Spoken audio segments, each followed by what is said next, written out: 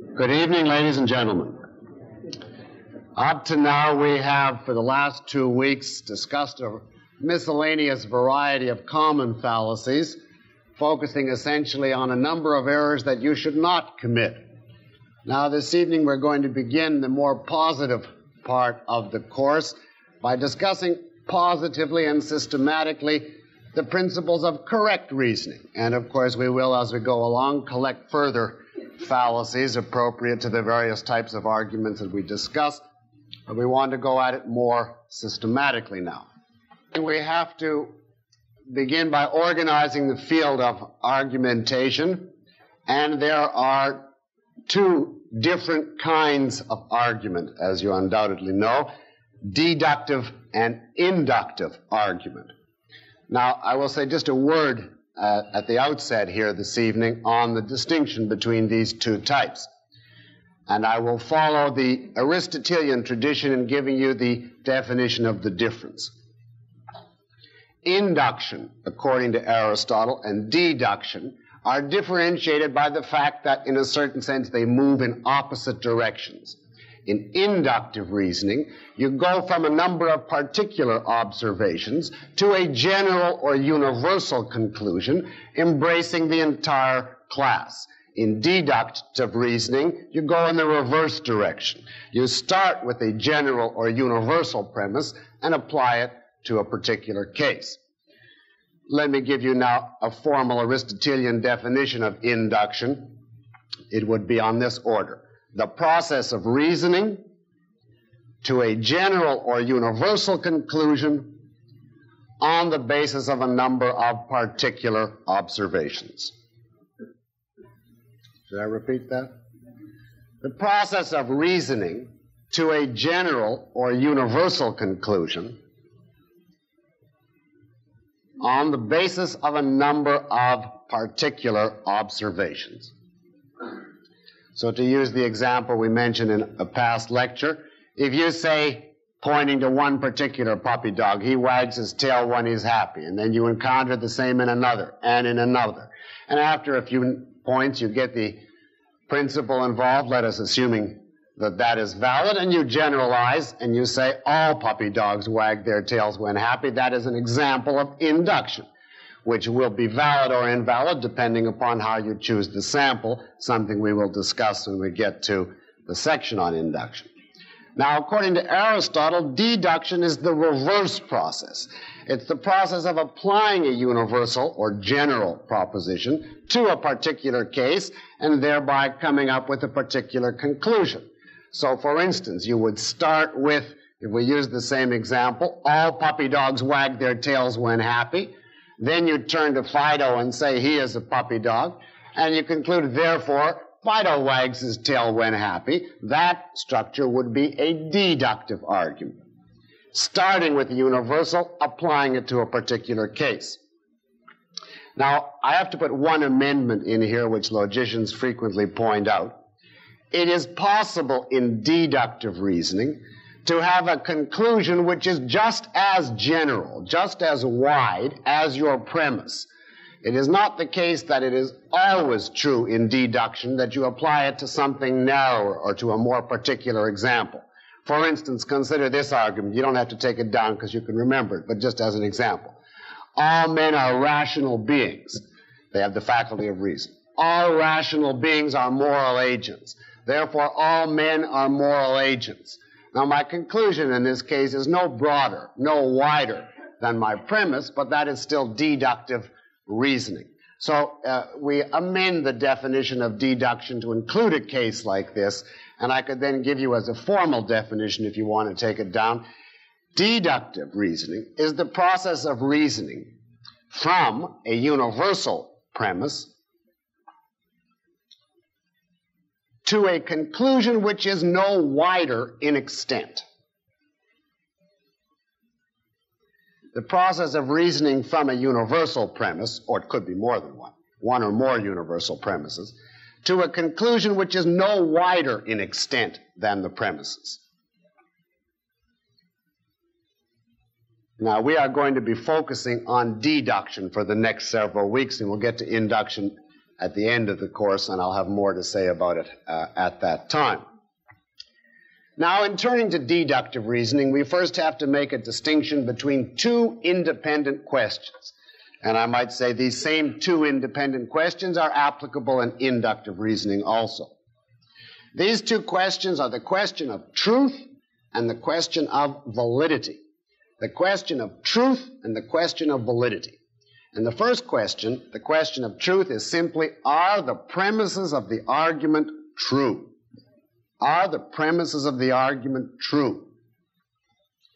In other words, do they state facts? Do they describe things as they actually are? Do they correspond to reality? Those are all different meanings of saying, are the premises true? Now, a separate, distinct question is the inference valid? Is the inference valid? Now, you recall that inference, I defined it the opening night, was simply the process of passing in thought from the premises to the conclusion. I gave you that definition some weeks ago. Now, the question, is the inference valid, is entirely distinct from the question, are the premises true? What we're asking when we ask, is the inference valid, is, does the conclusion follow from the premises? Does the conclusion follow from the premises? Is the reasoning such that given these premises, you must subscribe to the conclusion?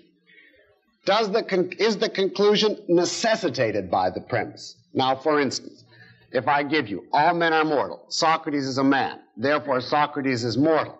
My premises are true, and in this case, the inference is valid. The conclusion that Socrates is mortal does follow. If I give you, all men are mortal, all pigs are mortal, therefore all men are pigs, the premises are true, but the inference is invalid. The conclusion does not follow. Now, we use these terms truth and validity in a very specific way. We only apply the term truth, or its negation falsehood, to the premises or to the conclusion. You can say, is this premise true or is it false?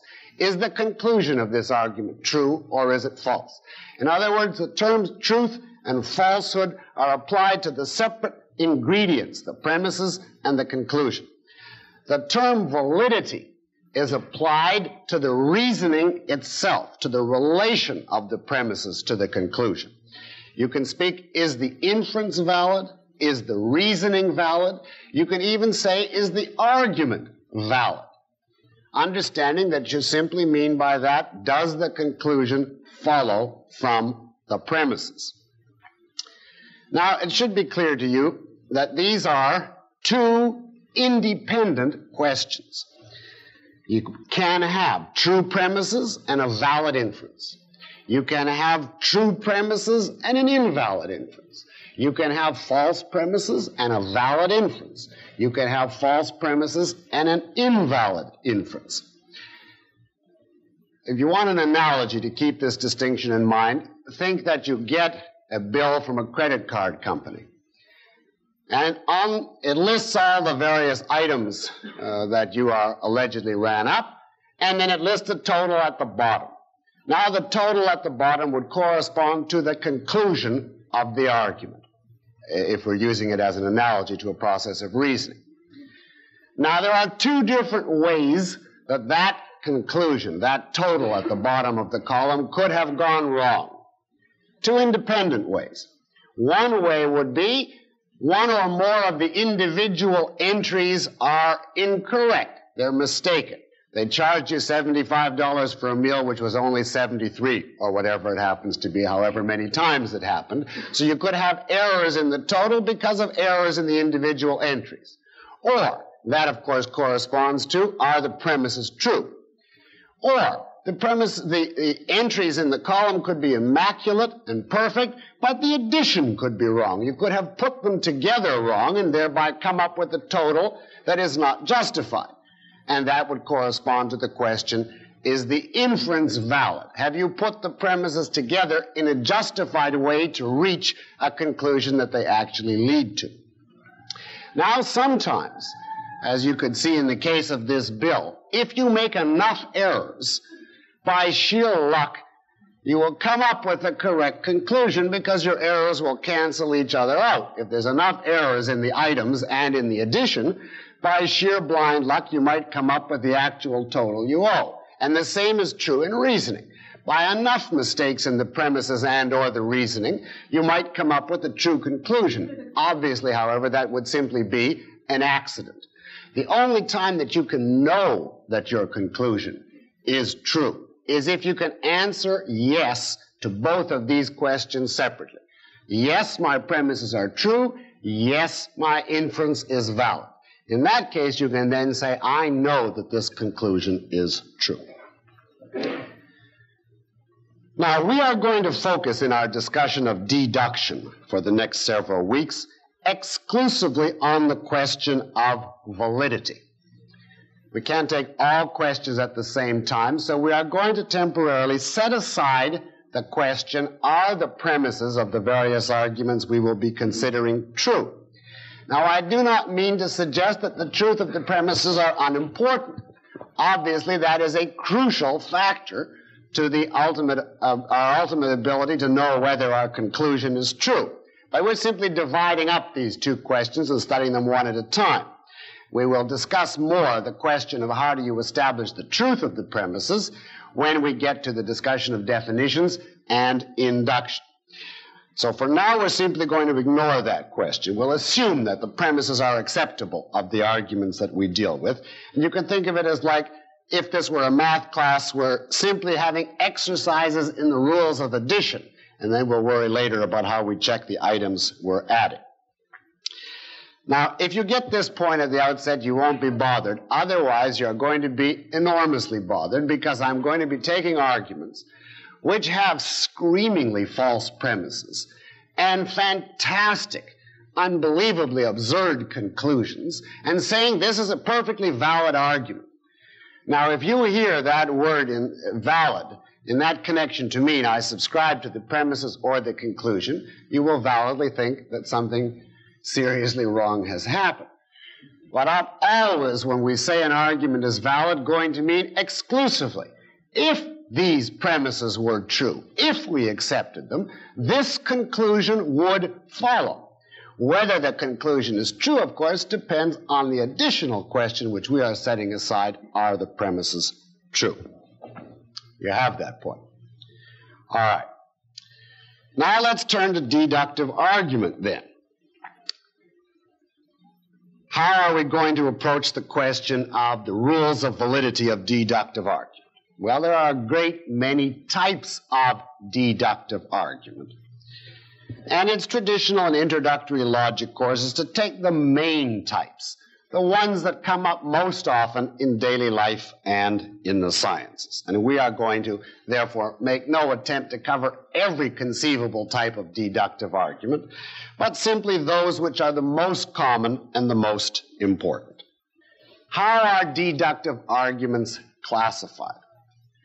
Well, there's a long tradition for thousands of years which says you classify arguments, you name them and describe their validity in terms of the type of statements which make them up, in terms of the type of statement, that is, premises and conclusion, which make them up.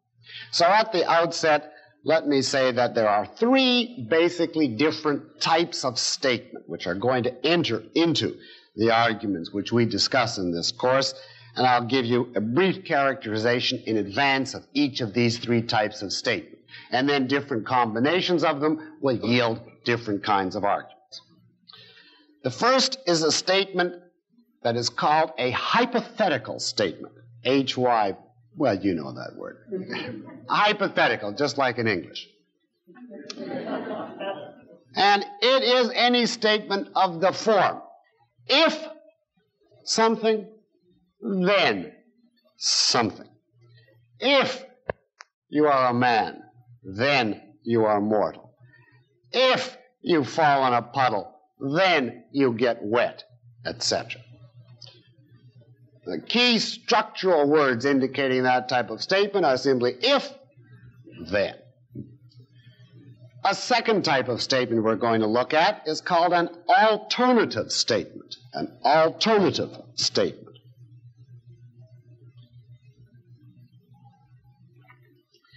And it is of the form either something or something. Either you are alive or you are dead. Either you are dry or you are wet, etc. Any statement of that either something or something structure is called an alternative statement. And finally, there is a statement which for our purposes in this course we will simply categorize negatively. A straightforward categorical assertion with no if-thens and no either-ors. Socrates is a man. All men are mortal. This is a class on logic. It's very cold out tonight, etc. Any straightforward categorical assertion which has no ifs, no either-ors, just a plain categorical utterance. And that is called a categorical statement. Now you will see that we classify arguments and work out the rules of their validity according to the different combinations of these three types of statements.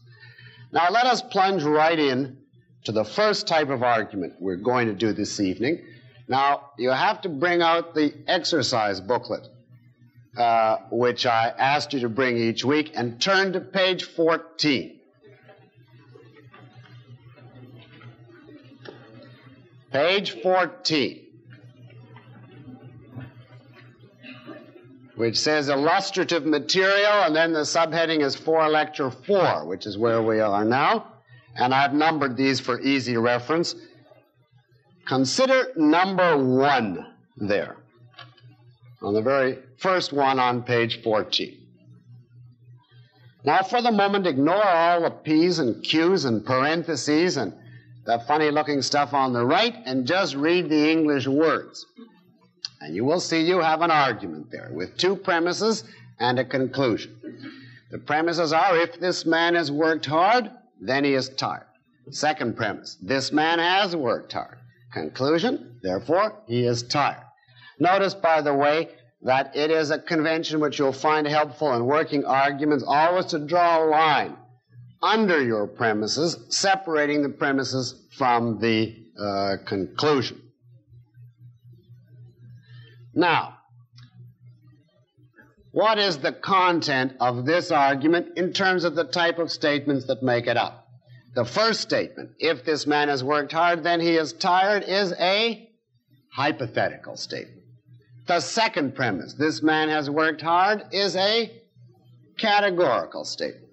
And the conclusion, he is tired, is a categorical statement. Therefore, the pattern of this type of argument is a hypothetical premise followed by a categorical premise with a categorical conclusion. Now, any argument with this combination is given the name a mixed hypothetical argument. A mixed hypothetical argument. And I think you can see the obvious reason for that. A mixed hypothetical, because it hinges on a hypothetical statement, but it is a mixture which has one hypothetical statement and then combines that with a categorical premise to yield a categorical conclusion. Now, consider the fact that this, still look at number 1. We'll stay with that for a few minutes to bring in some more terminology. It obviously has a certain structure, this argument. It says, if a certain thing is true, then another thing is true. And then the next premise tells us, but the first thing is true. And then the conclusion says, well, then the second thing must be true. Now, we are going to want to make reference to the structure of this argument and not to have to all the time repeat the first thing and the second thing. So we introduced 2 new words, which I'd like you to be familiar with. The part that comes immediately after the if and before the comma in the first statement. In other words, the part that reads, this man has worked hard, is called the antecedent. A-N-T-E. Well, that one you know too. C-E-D-E-N-T. Antecedent. Which is simply that which comes before. That is Latin for that which sits before. And it is by definition, whatever follows the if and precedes the then is called the antecedent. And then a name is given to the part that comes after the then. In this case, he is tired. That is the thing which results from the antecedent, which flows from the antecedent, which is a consequence of the antecedent, and it is called the, what did you say, the result? No, it happens to be called the consequent. Ending in T, please. Q-U-E-N-T, not C-E. The consequent. Now, those are not too hard to keep those two names in mind. And then you will see that this argument has the following structure. If a certain antecedent, then a certain consequent. And then the next premise tells you about the antecedent is true, and the conclusion says, well, then the consequent must be true. Now, it should be obvious to you that there are millions of possible arguments which have exactly that same structure. I could take that little mold, that pattern, and give you endless examples limited only by when you would collapse from sheer fatigue. If this man is rich, then he needs a chauffeur. But this man is rich, therefore he needs a chauffeur. If you step into a puddle, then you get wet. But you stepped into a puddle, therefore you get wet. I could even have false premises, and it would not affect the structure of the argument. If 3 and 3 likes elephants, then 4 and 4 like bananas. 3 and 3 does like elephants. Then 4 and 4 does like bananas. I can even have statements that are partly meaningless. If you are an ish, then you are a trish. But you are an ish, therefore you are a trish. Now it's obvious that as far as validity is concerned, now remember, I'm using validity to mean only does the conclusion follow from the premises. It's obvious that as far as validity is concerned, all these examples I just gave you stand or fall together. If any one of them is valid, they're all valid. They have the same status as far as validity is concerned. Now, from this, we can draw a lesson which will hold true throughout the discussion of deductive reasoning.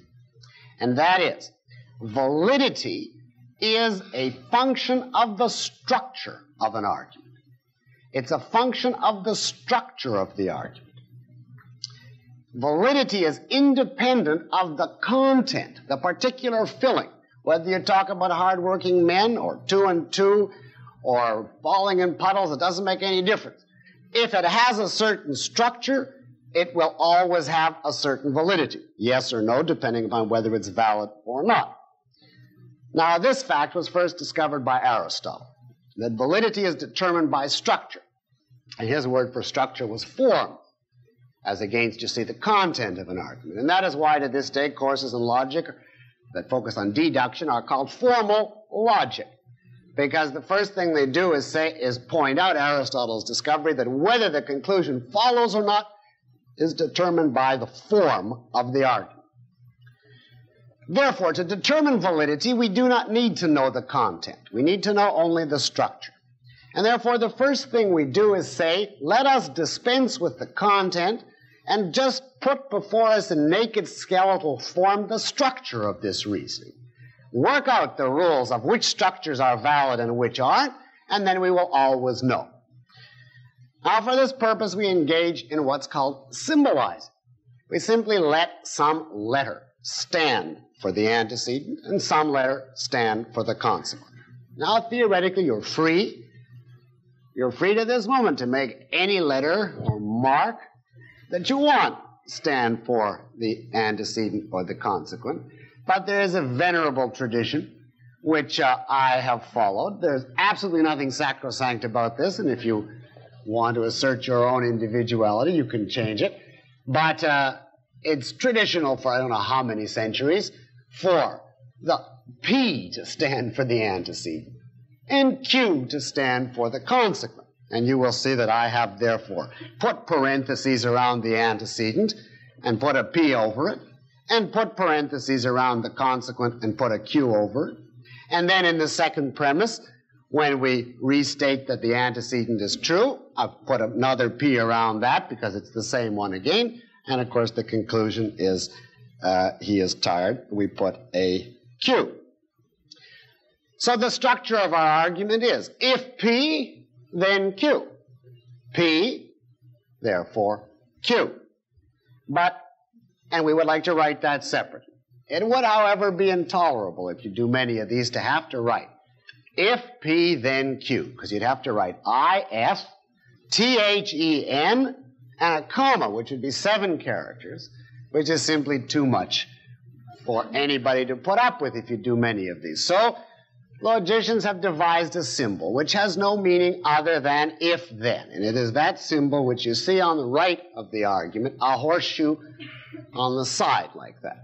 That little symbol simply means if P, then Q. Or if you want it in a single word, you can read it P implies Q. P implies Q. P leads to Q. Therefore, on the right of that number 1, we have the symbolic structure. Notice the little 3 dots before the Q. That's a way of saving us from writing the word therefore out, and it tells us that what comes after it is the conclusion, in this case, Q. All right.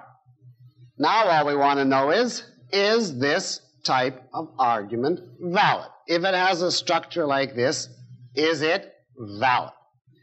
My premise tells me P implies Q. And my next premise tells me P is true. Am I entitled to conclude that Q is true? You see, it depends entirely on the structure. It doesn't make any difference what P and Q mean, but simply, does this structure justify this conclusion?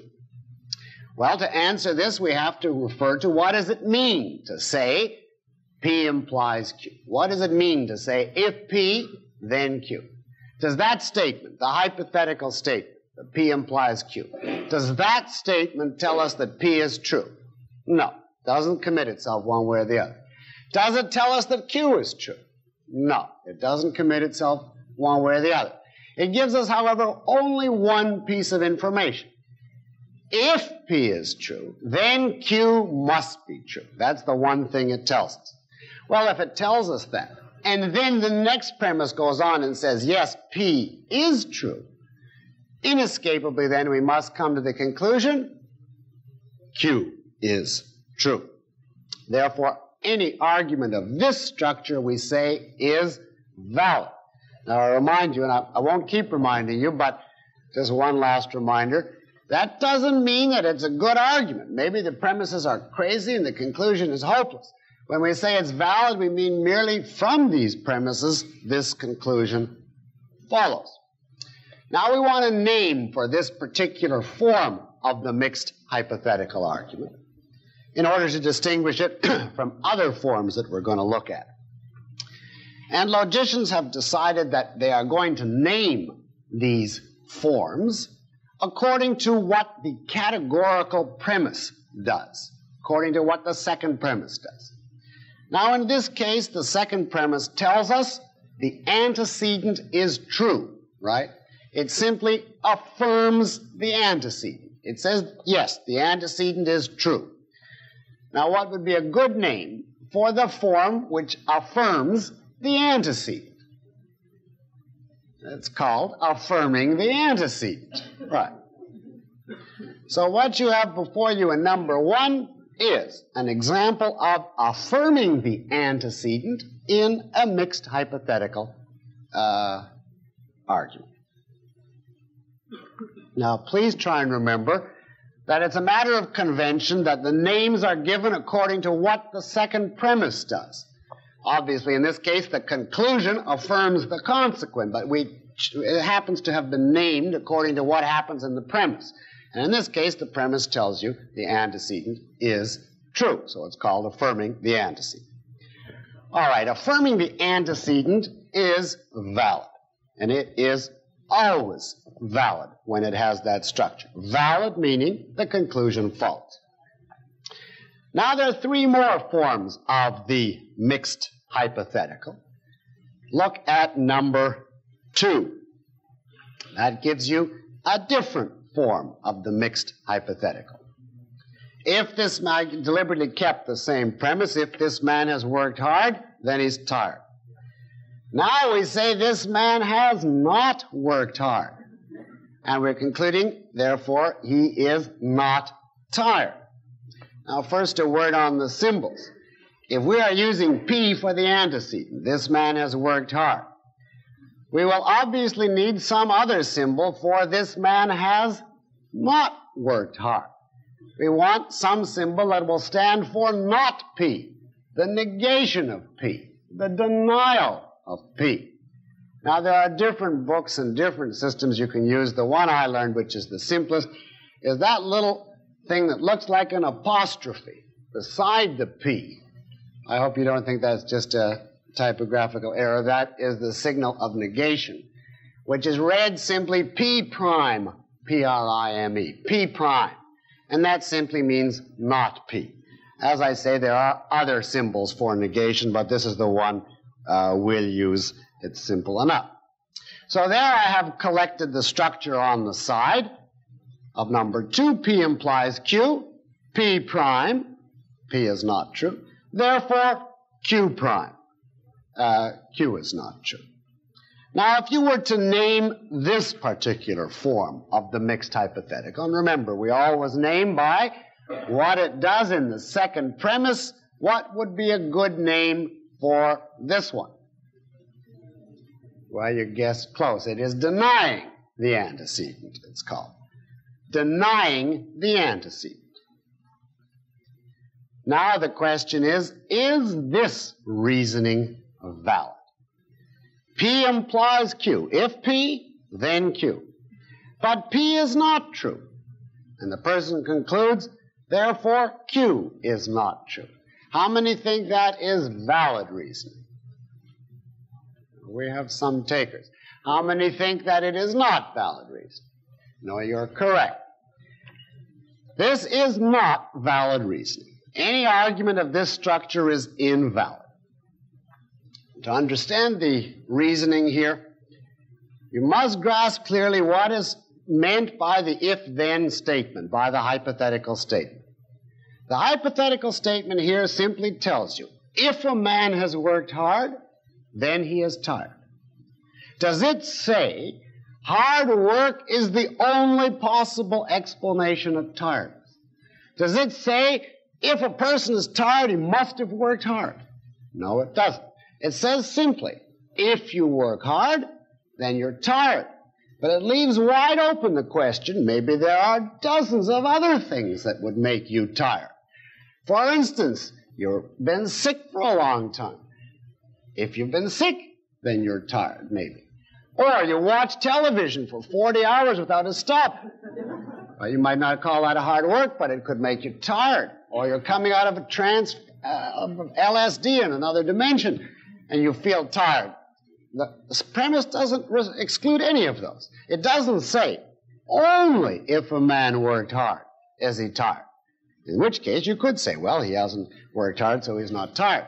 It says, if he's worked hard, then he's tired. Now, from that, of course, you cannot conclude, therefore, just because it isn't true, that therefore he's not tired. It would be as though I say, if you stab a man in the heart, let's assume with all the right conditions, a sharp knife, and you've got right in the center of the heart, and you turn it around and so on, but we don't bother about that. I suppose I argue like this. If you stab a man in the heart, then he will die. But you didn't stab him in the heart, therefore he won't die. That's obviously invalid reasoning, because I didn't say only if he's stabbed in the heart will he die.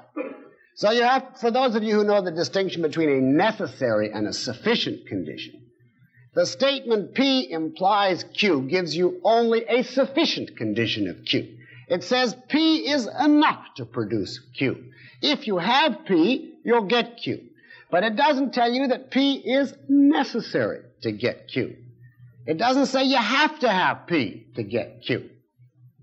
And consequently, any reasoning of this form is invalid. Now, a little later, we're going to discuss what you do if your premise was only if P, then Q. And we'll have a whole production made of that when the time comes. But for now, I simply want to point out to you that the argument as presented in number 2, simply that P implies Q, P prime, therefore Q prime, is invalid reasoning. So you have your first formal fallacy now of deductive reasoning. It's simply called the fallacy of denying the antecedent. The fallacy of denying the antecedent. Now there are obviously two other forms left, which I did not put down on the sheet, so I'll simply dictate it to you briefly. Now if you want to save yourself from writing, I'll use shorthand in dictating. If you understand that if you wanted the full thing, you should write, "This man has worked hard," but I'll just condense that to "worked." And instead of "he is tired," I'll just say "tired." And then you can fill in the rest of the English and make it pleasant sounding, but it'll save you writing. Here is the model for a third type of mixed hypothetical. Take this down. If worked, then tired. Second premise, tired. In other words, he is tired. Now draw a line.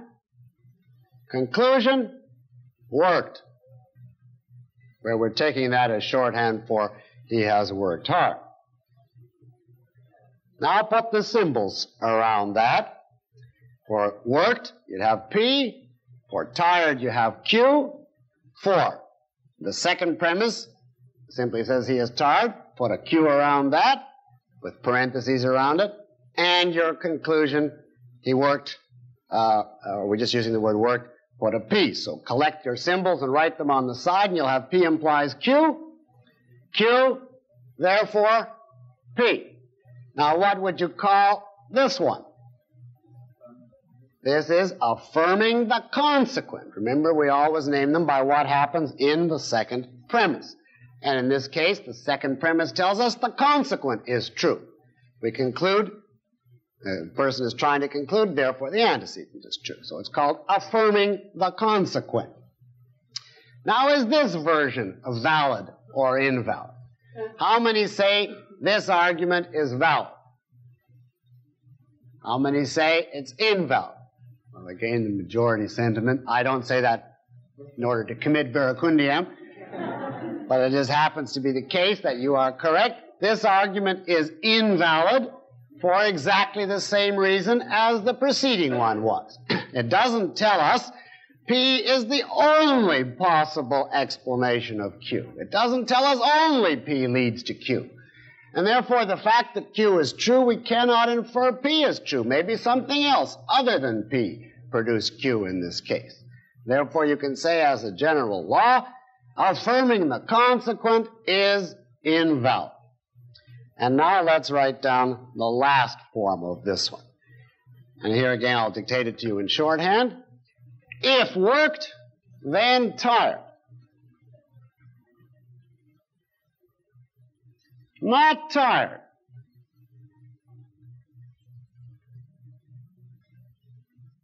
Conclusion, not worked. You understand that shorthand. For if this man has worked hard, then he is tired. He is not tired, therefore he has not worked hard. Put the symbols in on this one. P for your antecedent, worked. Q for tired. Then on your second premise would be Q prime. He is not tired. Your conclusion would be P prime. He has not worked. Collect it on the side and you'll have P implies Q. Q prime, therefore P prime. Now think. First of all, what are you going to call this type? Denying the consequent. Right, denying the consequent, because we always name them by what happens in the second premise. Now, is this type valid? Now think. Is this type of reasoning valid? How many say yes? How many say no? We have a much closer division of opinion here. The answer is this type is valid. This is... Somebody just cheered. This type of reasoning is valid. And again, to grasp the validity, you have to go back to the meaning of the if-then statement. The statement tells us, if P is true, then Q is true. And then it goes on to say, but Q isn't true. Well, given that setup, you have no choice but to say P couldn't be true. Because if P were true, Q would be true, and it isn't. You got that? I'll give it to you in words. It says, if he's worked hard, then he must be tired. It has to be that he's tired if he's worked hard. That's what the premise tells. And the next one says, but he isn't tired.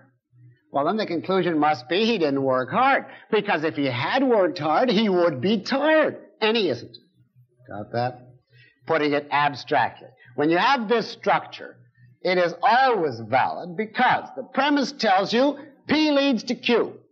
Combine that with not Q, and your conclusion must be not P, because if P were true, it would have led to Q, and it didn't.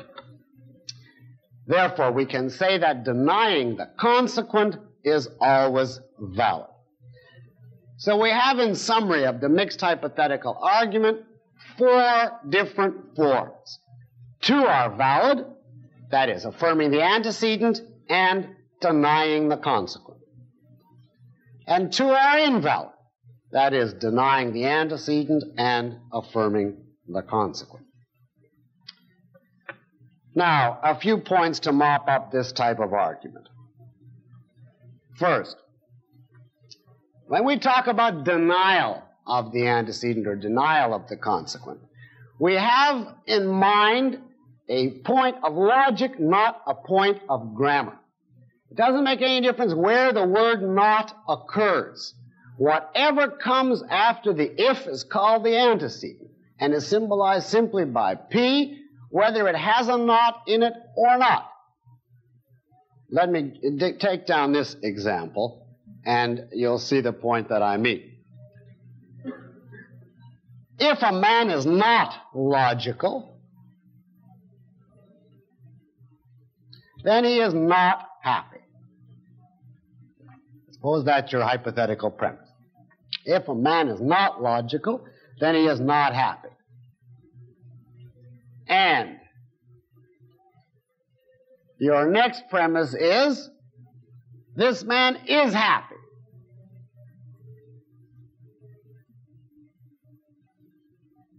And you draw the conclusion, therefore this man is logical. Is there something that can be done about the music that's coming in? You got that. If this man is not logical, then he is not happy. He is happy. Conclusion. Therefore, he is logical. Now, if you were symbolizing this argument, you would simply say, the antecedent, the part that comes right after the if, is, this man is not logical. There's no reason to put a P prime there. It's simply a plain ordinary P. That's the antecedent. That's what comes after the if. And for he is not happy, you would have simply a Q. That's your consequent. Now, when you come to the second premise and it tells you he is happy, that is the denial of the consequent. Right. In which case you would simply put down for your symbol Q prime, and your conclusion would be P prime. The fact that the not is in one clause or the other doesn't make any difference. When we say denial of the antecedent, the premise that does the denial may be affirmative in form. We are focused on the logical relation. Whenever your second premise tells you the antecedent, however formulated, isn't so, then it's called denying the antecedent or denying the consequent, as the case may be. Now, it would be very simple to work these, and there would be no point, really, to having to worry about elaborating this terminology, if people walked around and said, if this man has worked hard, then he is tired, but this man has worked hard, therefore this man is tired. It would be all pretty clear-cut. Unfortunately, people do not walk around. Well, I don't know whether unfortunately or there are certain stylistic desirability in not walking around talking like that. In any event, people disguise the structure of their argument in a whole welter of different ways of speaking. And therefore, in conjunction with each type of argument, there's usually a series of tips on how to translate from the way people actually speak into what we have now worked out as the standard form. The if-then form that we just worked out in 4 versions is the standard form of the mixed hypothetical. But now let's figure out, how do you translate when people mean that, but they don't literally say it, from the way people speak into this standard form. And the first major point to make under this is, what do you do when people say only if P, then Q? Now, as I pointed out to you when we were discussing the validity of these various forms, the statement only if P, then Q is a distinct statement entirely from the statement if P, then Q. For instance, if I tell you, only if there is oxygen can there be a fire. That doesn't mean if there is oxygen, there is a fire. If I tell you, only if you come to class will you pass, that doesn't say if you come to class you will pass. If I say only if you're a veteran are you eligible for this award, that is not the same as saying if you're a veteran you're eligible. The only statement, when it's only if, is the reverse of the if statement in the following way. The if statement, without the only, just the if P then Q, gives you a sufficient condition.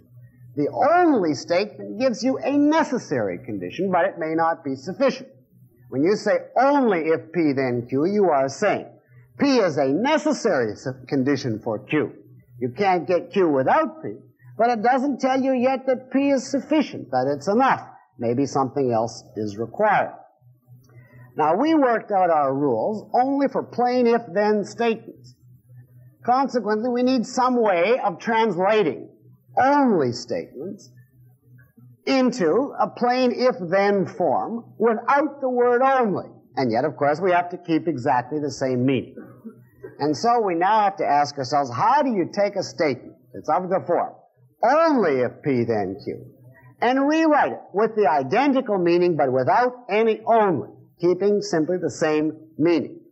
Well, obviously we can't just drop the only because it would change the meaning, so we have to do something.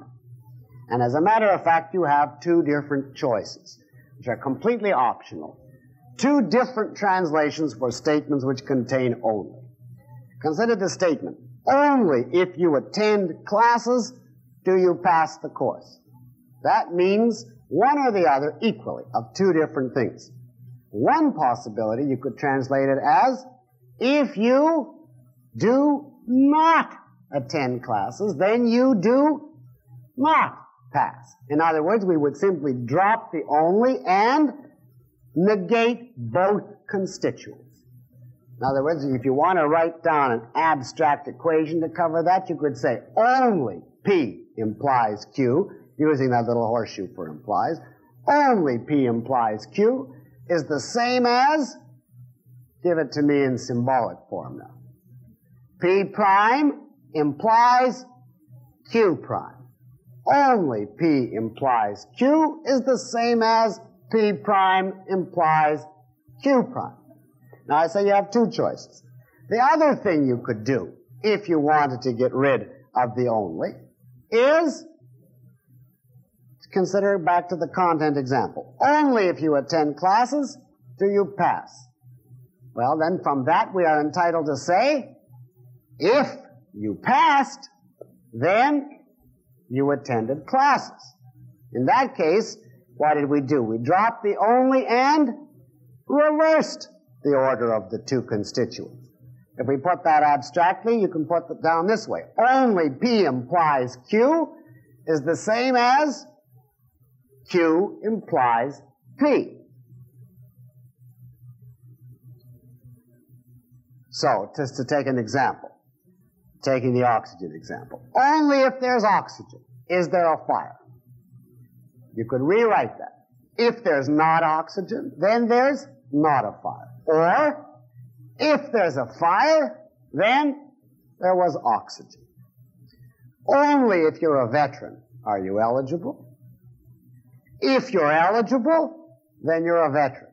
If you're not a veteran, then you're not eligible. Putting it now, you want to just have it in ordinary English. If you want to get rid of an only, you have two choices. You either drop it and negate the two constituents, or you drop it and reverse the two constituents. Either drop the only and negate the two, or drop the only and reverse the two. Now, I want to emphasize this point so you won't be taken in by this, but I don't want to overemphasize it. Sometimes students get so traumatized that if anybody at 3 in the morning says the word only to them, they stand up and begin to reverse or negate. This is only applicable if, see, it's only applicable if the only precedes the if. If the statement is only if something, then this rule is applicable, but you should not become panic-stricken in the face of an ordinary only. This rule applies only if the only if goes together. Got it? So when you're working an argument of which one of the premises is only if, you take your option. Whichever one you want, it makes no difference. Now there are a few further tips on translating, as it's called, from English into standard form. There are many words in English which in various contexts serve as synonyms for if, and you have to be on the alert for them and simply rewrite, substituting if for the word. For instance, when can substitute for if. When men think, then they prosper. There's obviously a conditional idea. If men think, then they prosper. Where can very often function as meaning if. Where there is science, there is wealth. Obviously, again, it's a conditional. If there is science, there is wealth. Provided that is a nice 2 words to use to mean simply if. On the condition that.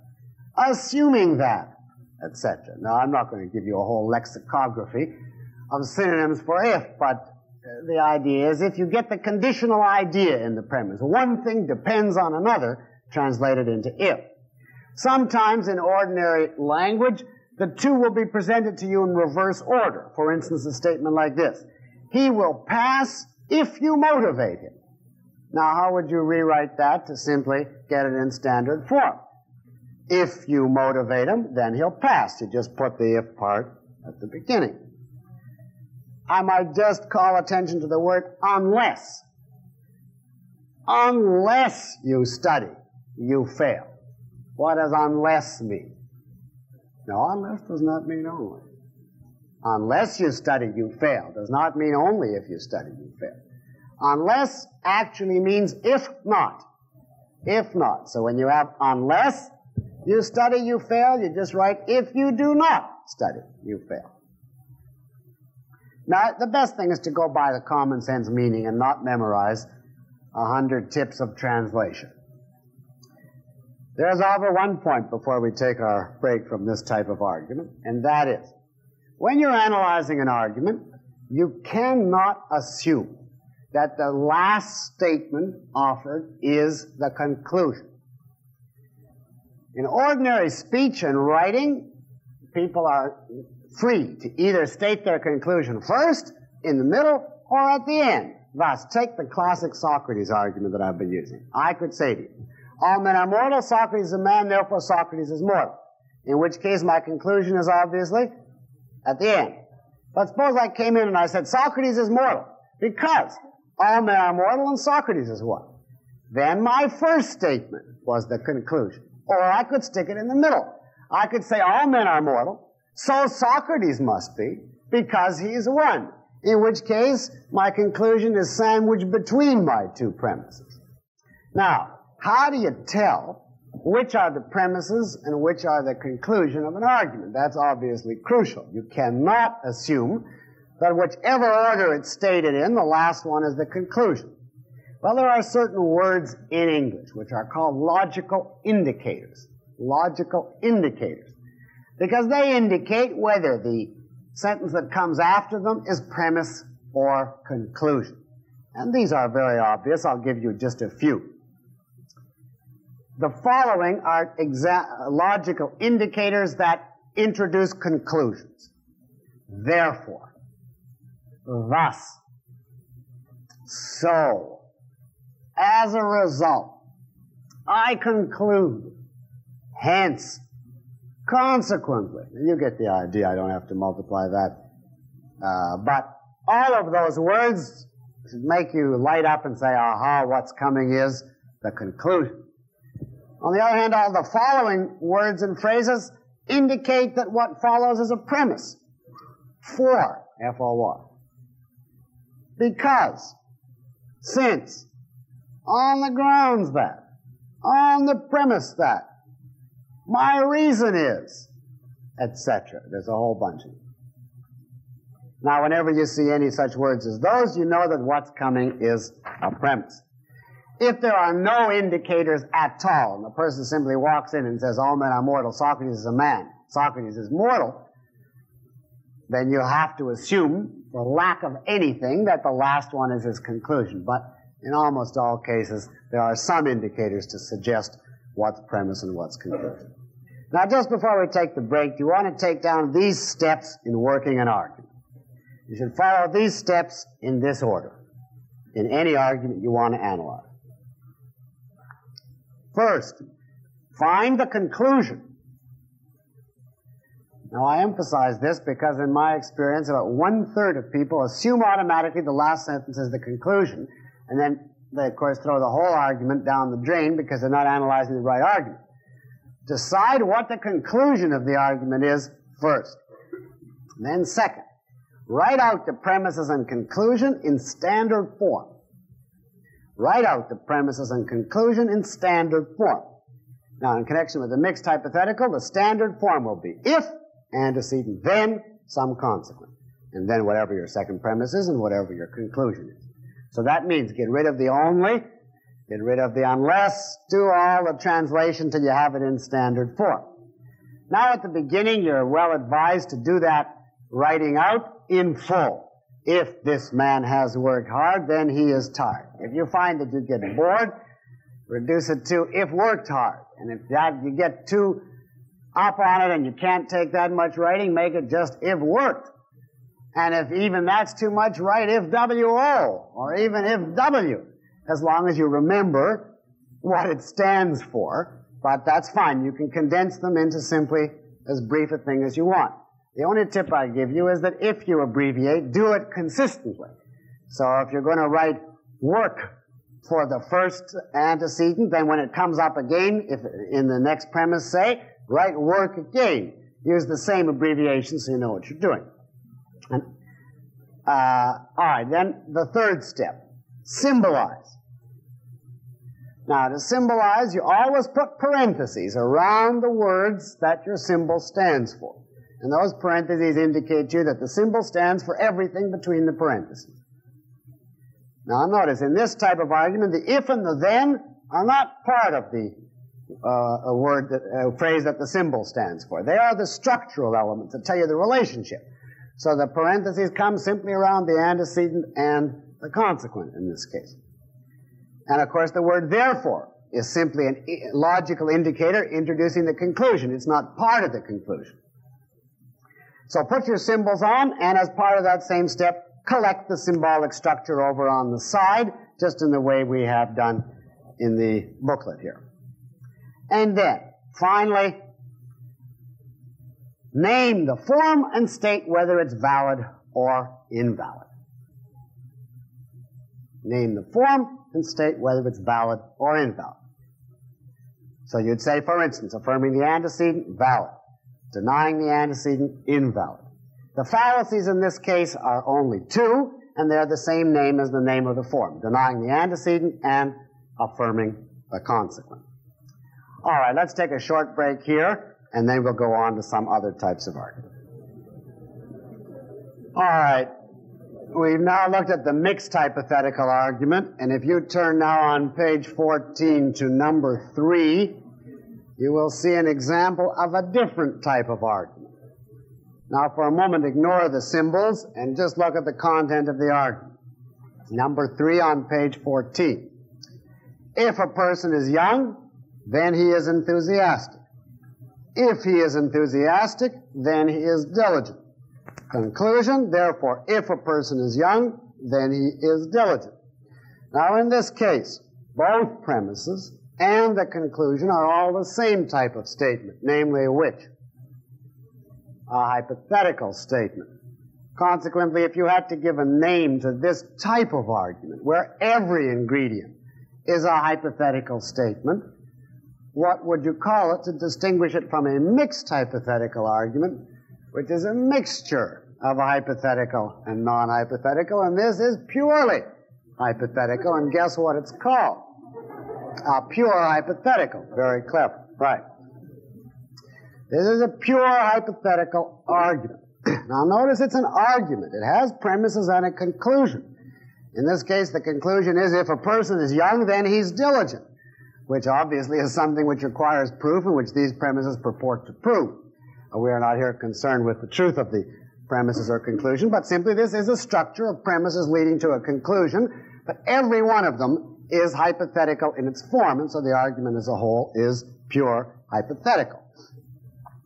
Now I've symbolized it for you right on there.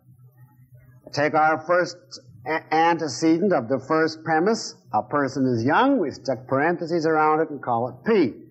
And the consequent, he is enthusiastic, Q. When we come to he is enthusiastic in the second premise, obviously we call it again Q, because that's what Q stands for. And now we have a chance for inventiveness and creativity because we see he is diligent, which never came up in the argument before. So we take a plunge into the unknown and symbolize it by R. And then we put the appropriate symbols in the conclusion, the P and the R, and collect the symbols at the side, and you see the structure is P implies Q, Q implies R, therefore P implies R. Or if P then Q, if Q then R, therefore if P then R. Now is this argument, this particular version, number 3, valid or invalid? Remembering that valid means only the conclusion follows from those premises, not necessarily that the conclusion is true, because we're leaving aside the question, are the premises true? Is this reasoning valid? How many say yes? You are correct. This is what is known as a chain argument, simply called a valid chain, because the structure is, the Q in this particular case is simply the link joining up the P and the R. P leads to Q, and Q leads to R, then P must lead to R. So it simply is a simple chain, with Q serving as the middle link. The P is connected to the Q to the R, therefore the P to the R. Now there's nothing very complex about this one. In this case, however, that is to say, in discussing a pure hypothetical argument, there's no reason why you have to restrict yourself to 2 premises. In a mixed hypothetical argument, you always have simply 2 premises, one hypothetical, one categorical. But in this type, you can go on as long as you want, and it will remain valid no matter how long you go on, so long as you don't break the chain. For instance, suppose we took the 2 premises we have right here. If a person is young, then he's enthusiastic. If he's enthusiastic, then he's diligent. And I added to it. And if he's diligent, then he's productive. And if he's productive, then he's wealthy. I added 2 more premises. What conclusion could I come to from those 4 premises? If a person is young, then he is wealthy. Obviously, I can have as many links as I want, so long as I do not break the chain. Each new link will get a new letter, and if you want to take it down, if we had 4 premises, let me just give it to you symbolically so you can see a big chain before your eyes. Put these down one underneath the other. P implies Q, Q implies R, R implies, let's be brave and call it S, S implies T, and let's stop there out of sheer fatigue. And our conclusion would therefore be P implies T. Now, any argument like this, no matter how long it is, as long as the chain is nowhere broken, is valid. And how do we know whether the chain is broken? Well, you can formulate the rule abstractly like this. The antecedent of the first premise, in this case P, has to be the antecedent of the conclusion. The consequent of the last premise has to be the consequent of the conclusion. And in between, no matter how far you go, the last one of one premise must be the first one of the next. So if Q is the consequent of the first premise, it must be the antecedent of the next. If R is that consequent, it must be the antecedent of the next. If S is that consequent, it must be the antecedent of the next. So long as you have a structure in which the very first one is identical to the very first one in the conclusion, and the very last one is identical to the very last one in the conclusion, and in between you have these linked up pairs, two Q's, two R's, two S's, however you've got, you can go on indefinitely, and it simply is a valid chain. If you want another name, there's no reason to know this name but for cocktail party purposes, but if you want it, when an argument has more than two premises, a deductive argument, it's called a Sorites. S-O-R-I-T-E-S. So in the one we just gave you, P implies Q, Q implies R, R implies S, etc., that would be called a pure hypothetical Sorites. But you don't really gain anything by calling it that. Now, when is a pure hypothetical argument invalid? Well, whenever the chain is broken, in which case it has the technical name, the fallacy of a broken chain. Now, let me dictate to you a simple example of an invalid pure hypothetical. And again, I'll give it to you in shorthand rather than put in all the grammar. If doctor, by which I mean you are a doctor, if you are a doctor, then school, meaning you went to school. If doctor, then school, which is simply shorthand for if you're a doctor, then you went to school. Second premise, if lawyer, then school. Conclusion I want to come to. If doctor, then lawyer. Now that is a pure hypothetical argument, but a miserable one. It's a broken chain.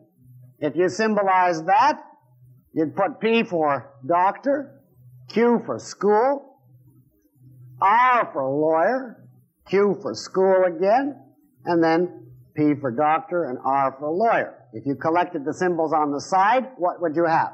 P implies Q, R implies Q, therefore P implies R.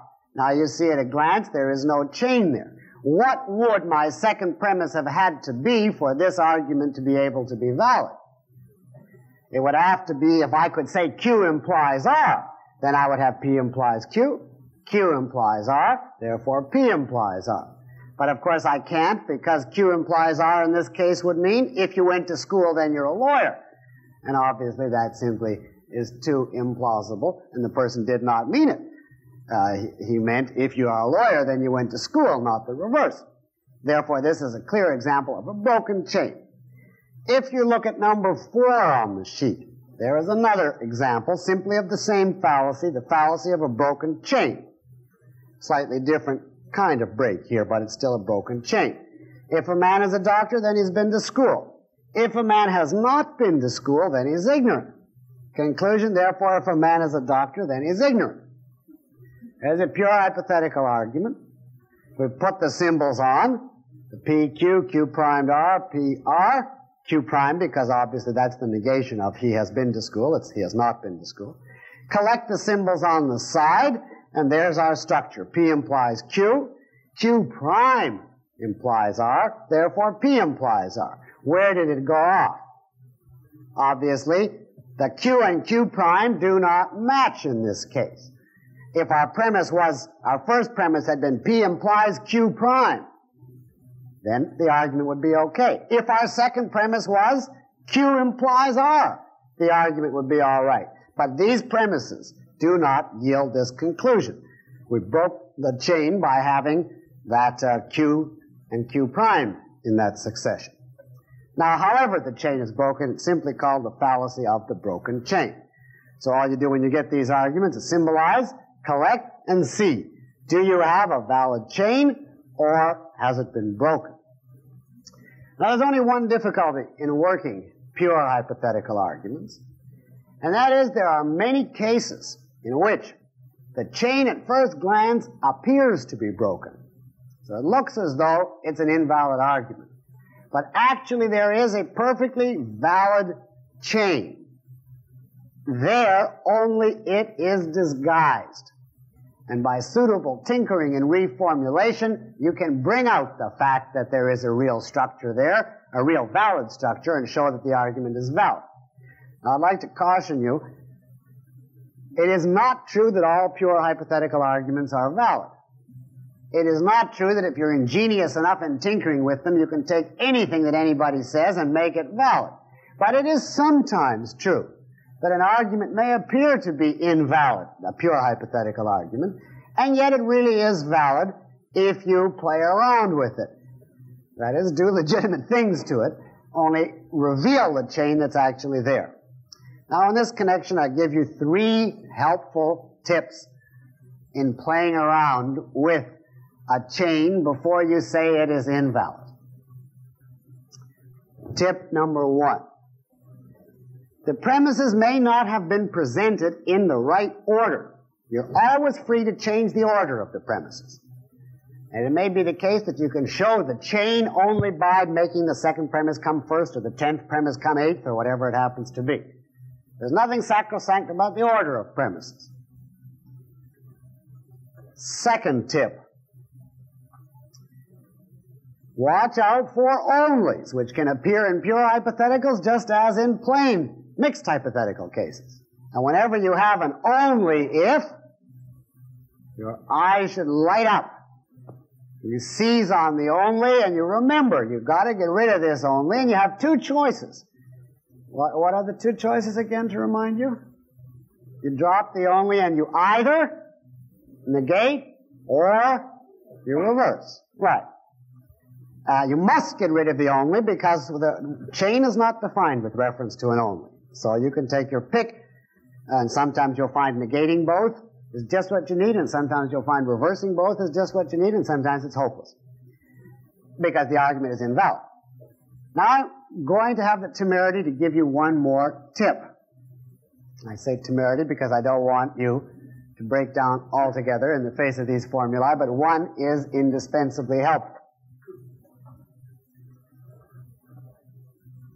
I'll just blurt it out bluntly and then explain it. Whenever you have a statement, P implies Q. No only in that, right? Forget about only now. Just plain ordinary P implies Q. You are always entitled to rewrite that. Not Q implies not P. In other words, if you want to write down a formula that will always hold, P implies Q is identical in meaning to Q prime implies P prime. For instance, if you're a man, notice there's no onlys here. If you're a man, then you're mortal. That is identical to, if you're not mortal, then you are not a man. I reverse and negate. If you study, then you pass is identical to, if you don't pass, then you didn't study. Reverse and negate. If you're poor, then you're hungry. Let's suppose that's true. Then, if you're not hungry, then you're not poor. As a general principle, you're always entitled, when you deal with a straight if-then statement, to reverse and negate. Now, the whole trick is simply keeping in mind the difference between what you do to get rid of onlys and what you do when you use this rule. When you have only if, you drop the only and you either reverse or negate. When you want simply to rewrite a statement, you both reverse and negate. That's applicable only when there are no onlys. Got that? Now, look at number 5. I deliberately concocted one that looks hopeless. Now, if I just came in the room and said, this is 5, page 14, only if you are not rich do you not pay high taxes. If you don't succeed, you're not persistent. If you do succeed, you're rich. Therefore, if you're persistent, you pay high taxes. Valid or not? Now, no one can tell. It's all mixed up. There is no way to tell. So this is how you work. I mean, no way to tell just by looking at it.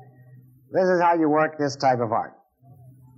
To begin with, you just go along in order and stick on letters. However they come, put parentheses whenever you get an antecedent and go on from there. Now, the first thing that should leap out at you here from the first sentence is only. So you just underscore it or something so it doesn't disappear from your mind. Remember that and leave out the if, and you come now to some words. You are not rich. Okay, that's the first thing we hit. We call that P. In this case, the then was left out in ordinary English, but it's implied. And then we've got you don't pay high taxes, Q. And we continue merrily on our way. You do not succeed, R. You are not persistent, S. Now we see you do succeed. And we remember that we used R for you do not succeed, so for you do succeed would be R prime. You are rich. We had P for you are not rich, and therefore we put P prime. And our conclusion, therefore, if you are persistent, is the negation of what we had S stand for, so it's S prime. You pay high taxes is the negation of you don't, so it's Q prime. Then we collect our symbols on the side. Now remember, we carry the only across. So our symbols read only. P implies Q. R implies S. R prime implies P prime. Therefore, S prime implies Q prime. Now the question is, can we make a valid chain? This is the information the premises give us, reduced to its structural content, as we've thrown out the words and simply reduced it to its structure. And the question is now, do those three premises yield that conclusion? Now, on the face of it, you can't tell. But now we start applying our rules.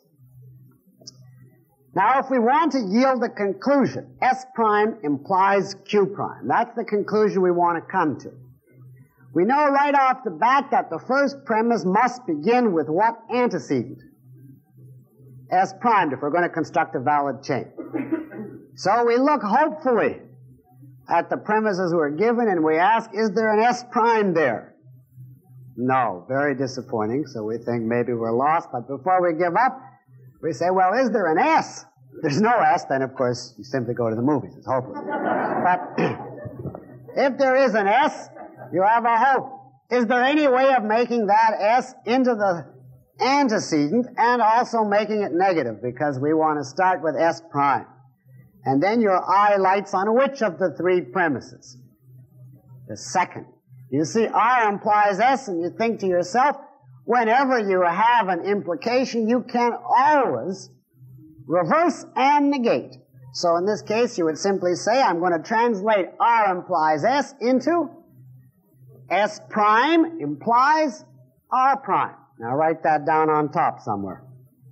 Write S prime implies R prime. And now cross out the R implies S because you've used that information already.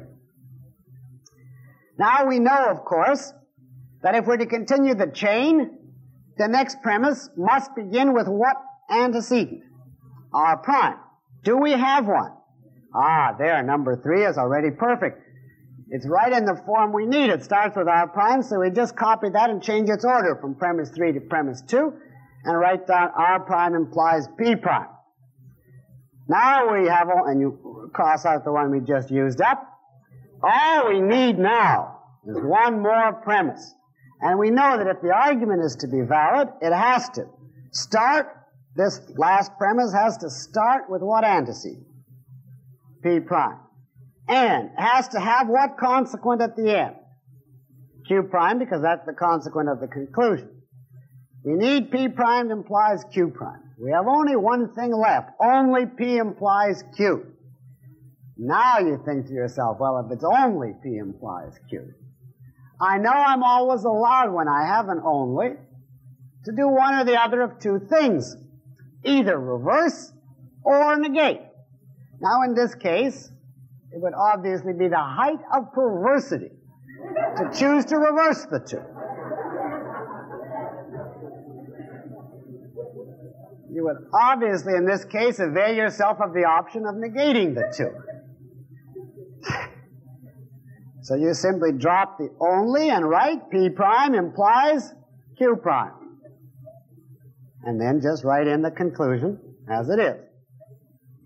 And now you look at what you've written, you haven't changed the original meaning at all. You kept exactly to the information given in the premises, and you now have it in the form. S prime implies R prime. R prime implies P prime. P prime implies Q prime. Therefore, S prime implies Q prime. Perfect chain. Now, therefore you say a valid argument, in the sense that the conclusion follows from the premises. Now, you are in a position to figure out in English, what was the guy saying? You simply translate your chain back into English now that you've worked out the structure. And we know that S prime here means persistent, right? R prime means succeed. P prime means rich. We're just reading off what we put in originally. And Q prime means what? Pay high taxes. Therefore, substituting words for our new statement of the symbols, we get like this. If you are persistent, then you succeed. If you succeed, then you're rich. If you're rich, then you pay high taxes. Therefore, if you are persistent, then you pay high taxes. And you get the logic of the argument before you perfectly clearly, and then you can, if you want, challenge a particular premise if you think it's invalid, because you know exactly what the structure of the reasoning is. So one of the values of this is not only to determine the validity, but to figure out what actually is the meaning of the argument, because if it gets long enough and complex enough, you simply can't hold it in mind in the way it's originally presented. Now, there are a couple like this on the exercises, which I'll assign at the end of this lecture, a few chains like this for you to play with. All right, let us look at one more type of argument this evening in our introduction to deduction. This is called an alternative argument. And numbers 6 and 7 on page 15 are examples of alternative arguments. Look at number 6. It has an alternative premise, either he is bored or he is dense. Said, for instance, about a student in a class who does poorly. The second premise is a categorical.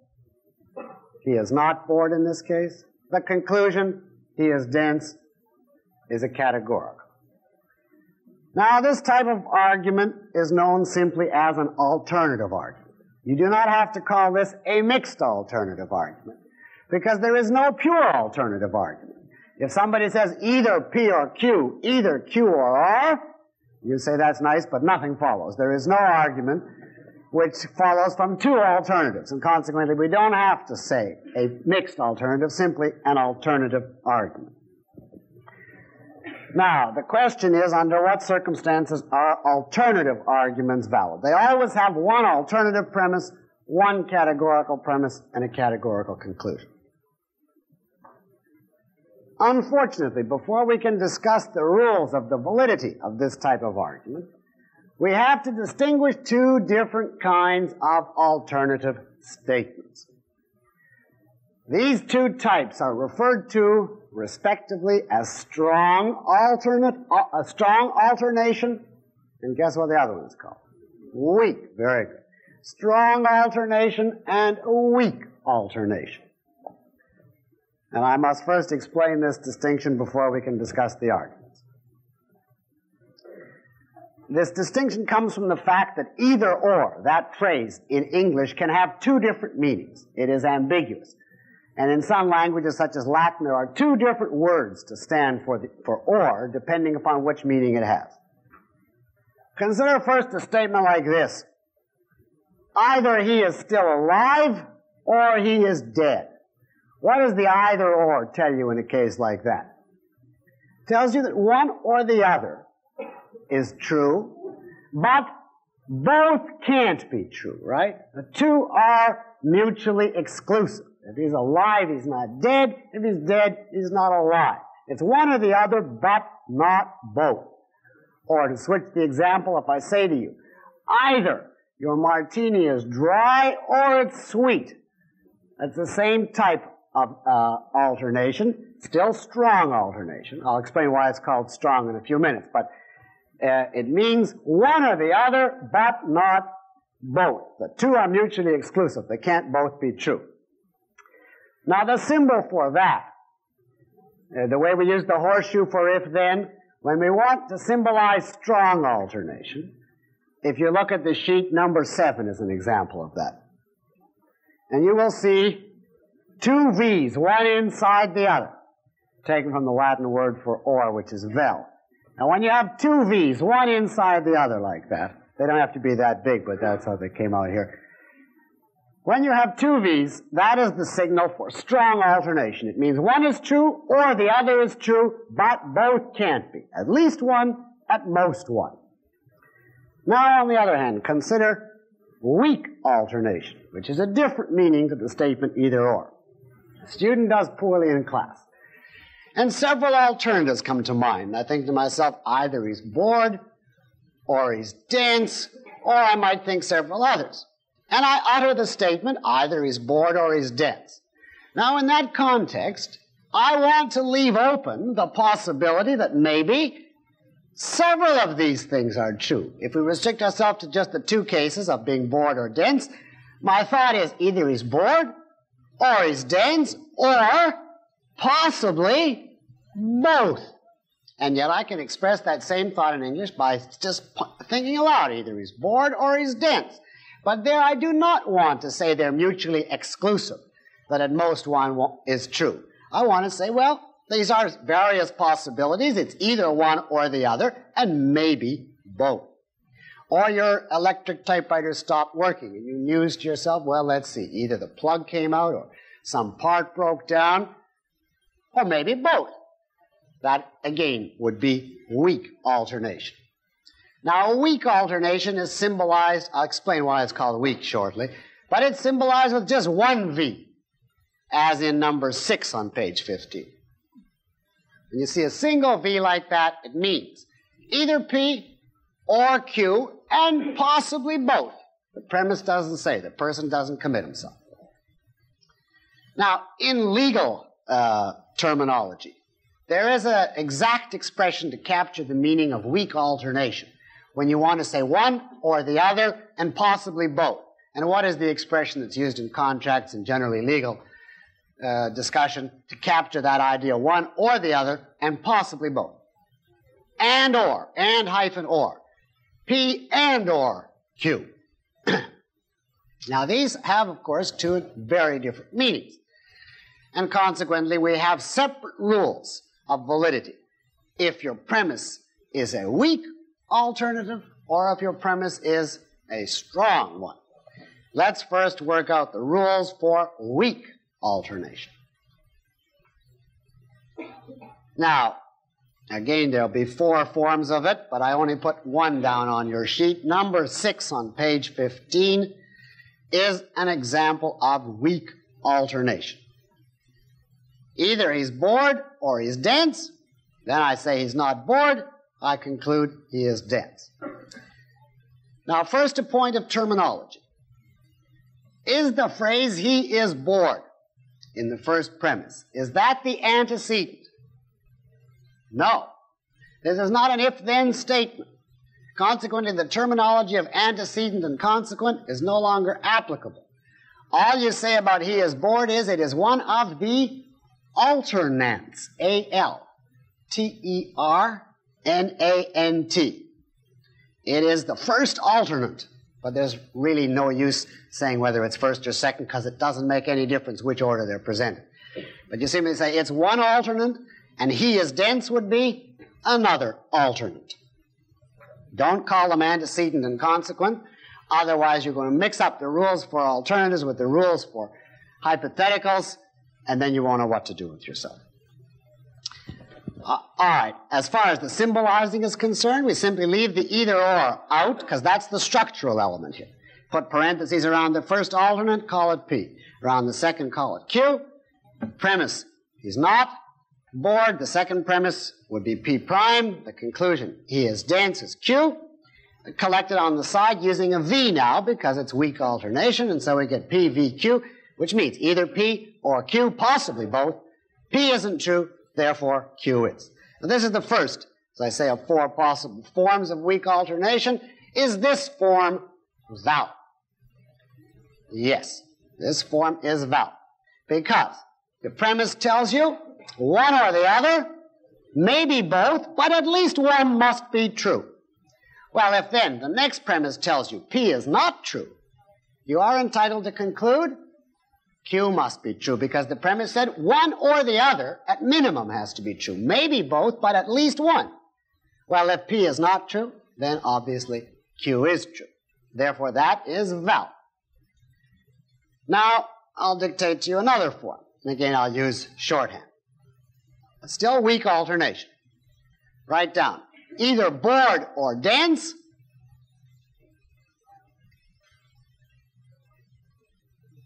And then the second premise, bored. In other words, he is bored. Conclusion, not dense. Now, how many think that one is valid? How many think it's invalid? Yes, you are correct. That one would be symbolized PVQ. P, therefore, Q prime. And that is invalid. Why? Because this is weak alternation. Therefore, the premise tells you one or the other, and possibly both. Therefore, if your second premise tells you, well, P is true, you can't conclude anything about Q, because maybe both are true. Maybe not, maybe so, but you don't know. Therefore, from the second premise telling you that one of the alternates is true, you can't conclude anything about the other one. Therefore, it's invalid. Now let's work it with the Q's. Write down either bored or dense. Dense is your second premise. Therefore, not bored.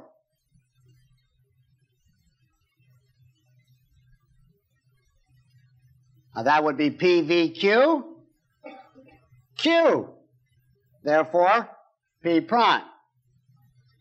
Is that valid? No, for the same reason. Weak alternation, one or the other, possibly both. From the fact that Q is true, you cannot then infer that P is not, because maybe both. Take down the last form. Either bored or dense. Not dense.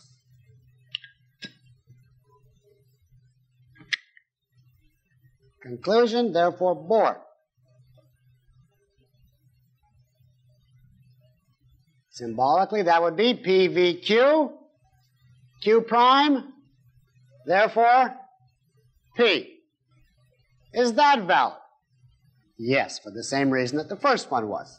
The premise tells you one or the other, possibly both, but at least one. Well, then if we know Q is not true, we are entitled to conclude P must be true.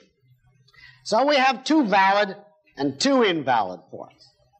And you can easily enough keep it in mind if you want to simply take down which are valid and which are not in the following. Here's the rule which I'll dictate to you for weak alternation. It is valid whenever the categorical premise denies one alternate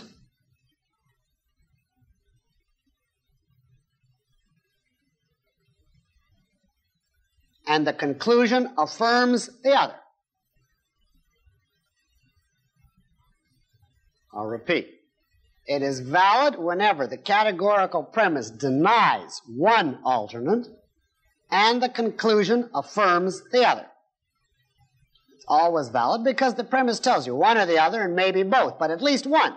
Therefore, if your next premise tells you, well, one isn't true, one you deny, the other must be. But it is always invalid when the reverse happens. In other words, it is always invalid in weak alternation when the categorical premise affirms one alternate and the conclusion denies the other. Want to write that down? It is invalid when the categorical premise affirms one alternate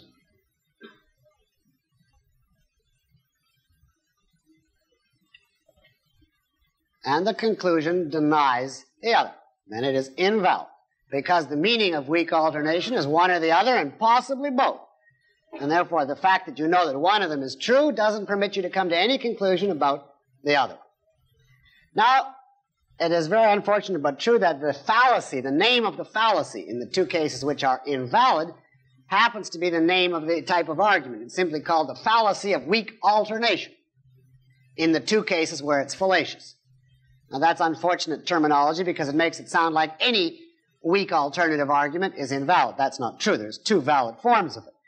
But in those cases where it's invalid, it happens to receive the name simply the fallacy of weak alternation. Same fallacy. There's not two different names as there is in the mixed hypothetical counterpart.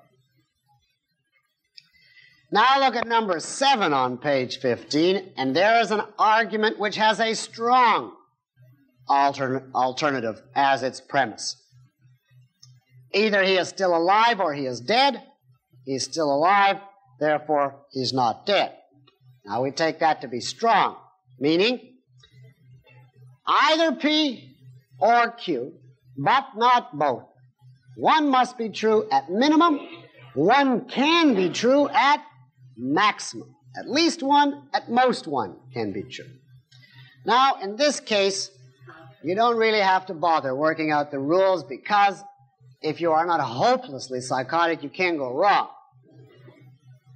I mean, for instance, if you say either he's still alive or he's dead. He is still alive, therefore Napoleon lost the Battle of Waterloo. That obviously is invalid. But anything within the realm of plausibility, you cannot go wrong in strong alternation. If you say, for instance, he's still alive, then you can infer he's not dead. Because you know one or the other, but not both. Therefore, from one being true, you can infer the other isn't true. If you say he's dead, you can, in your second premise, you can conclude he's not alive. Same reasoning. They can't both be true. So if one is true, the other can't be. If you say he isn't alive, you negate one. Well, then, of course, you can infer he is dead. It's one or the other. At minimum, one must be true. And if you say he isn't dead, then you can conclude, therefore, he is alive again. In other words, you are always free because of the nature of strong alternation. The premise tells you at least one is true and at most one is true. Therefore, if your second premise affirms one, your conclusion can deny the other. If your second premise denies one, your conclusion can affirm the other. So in general, you simply can't go wrong, as I say, in any normal case. Now, the whole trick with weak and strong alternative arguments is how to tell which is which. When is it intended as a weak, and when is it intended as strong? In most cases, you can tell from the content. For instance, if it's either a person is alive or dead, you can tell. It's obviously those are mutually exclusive. In those cases where you can't tell from the content, usually the person will tell you from the context or by adding some phrase like, and maybe both, or, but not both, or something to give you a clue. But we have to have a policy on what to do if there's absolutely no way of telling. If you can't tell from either the content or the context or any other signs, is it weak or strong? The rule is we always assume that it is weak. You always assume that it is weak if you can't tell from any information available to you. We assume that because the weak interpretation commits the person who said it to less information. It is the minimum meaning of either or. And if we don't know what the speaker intended when he said the either or, we want to take the bare minimum that he must have intended and not ascribe to him a commitment beyond what he intended. And this is why the weak version is called weak and the strong version is called strong. The strong gives you more information than the weak. The weak simply tells you if either is false, the other is true. But the weak does not tell you if either is true, the other must be false. It leaves open, maybe both. On the other hand, on a strong interpretation, you are told if either is true, the other must be false. If either is false, the other must be true. You're given twice the information, in other words. That's why it's called a strong alternative. It gives you twice as much information. Consequently, we adopt the rule. If we don't know which the speaker meant, the minimum he must have meant is what's involved in the weak statement. And therefore, we interpret it as weak in the absence of any other information. Now, I have one final point before we leave this, and I make a preface. Sometimes the following point, which I'm about to make, which take about 2 minutes, students find helpful. They find that it unifies all these arguments and it gives them a breakthrough sense of freedom. Sometimes, however, it is the last straw which causes them to teeter over the edge and lose the entire hour and a half. So I give you this warning in advance. If you feel that you are being overloaded, and the point which I am about to make is in imminent danger of collapsing everything from the beginning tonight, simply tune it out. Do not listen to it. It is not crucial. You can live your whole life perfectly logically and analyze every argument without knowing it.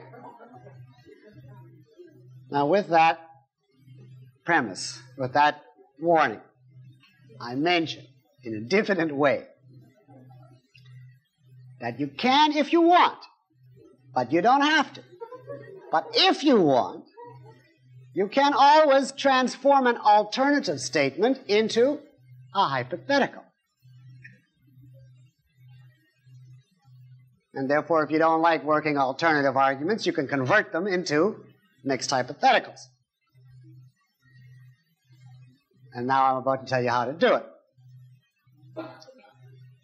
You have the statement, either we resist aggression or we shall be conquered. That's an either or. How would we rewrite that? Same meaning. You can't change the person's meaning. But in an if-then form. Either we resist aggression or we shall be conquered. Assume that's weak. It's one or the other. Maybe both. Maybe our resistance won't be successful, but at least one of these two. How would you rewrite that in a hypothetical form? Either we resist aggression or we shall be conquered. Well, if you think about it, you'll see. It would be, if we do not resist aggression, then we shall be conquered. Now, as a general rule, whenever you have P, V, Q, the single V for weak alternation, you can always rewrite that as P prime implies Q. P, V, Q can always be rewritten P prime implies Q. In other words, putting it in words, when you have two alternatives put in the weak form, you simply switch from alternation to implication and negate the first, only the first. Now you see why I was hesitant to introduce this, because it starts to swim in some people's minds with the only rule and the other rule, and you get the reversals and negations just start to float free, and then you reach the point of diminishing returns. I won't say how to transform strong alternation into a hypothetical, because there's no reason to do it. Strong alternation arguments never cause any trouble in terms of validity, and so why have two techniques for dealing with them when one isn't necessary to begin with? But in the weak case, if you want, you can switch it into a hypothetical.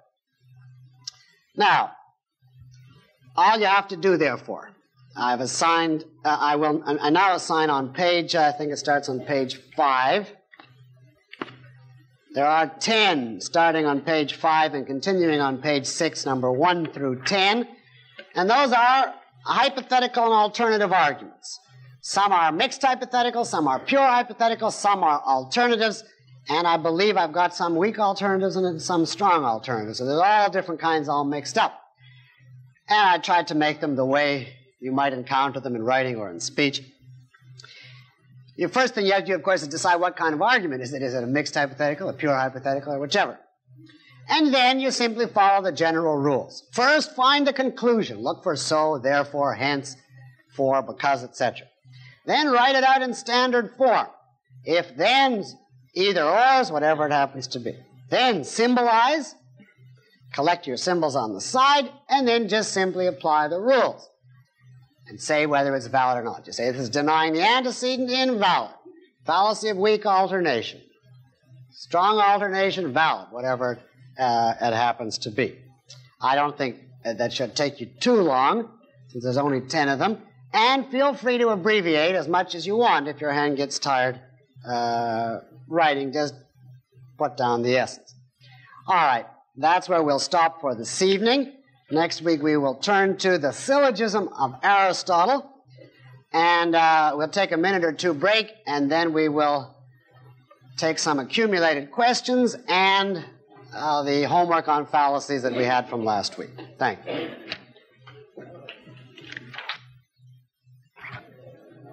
Now, before I take up the homework from last week, I have a number of accumulated questions that have been collecting across the past weeks.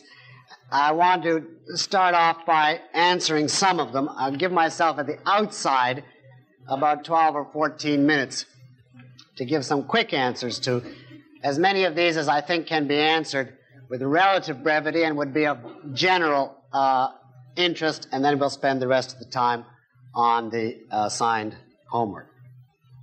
I had a number of people to begin with ask me about the exercise number 15.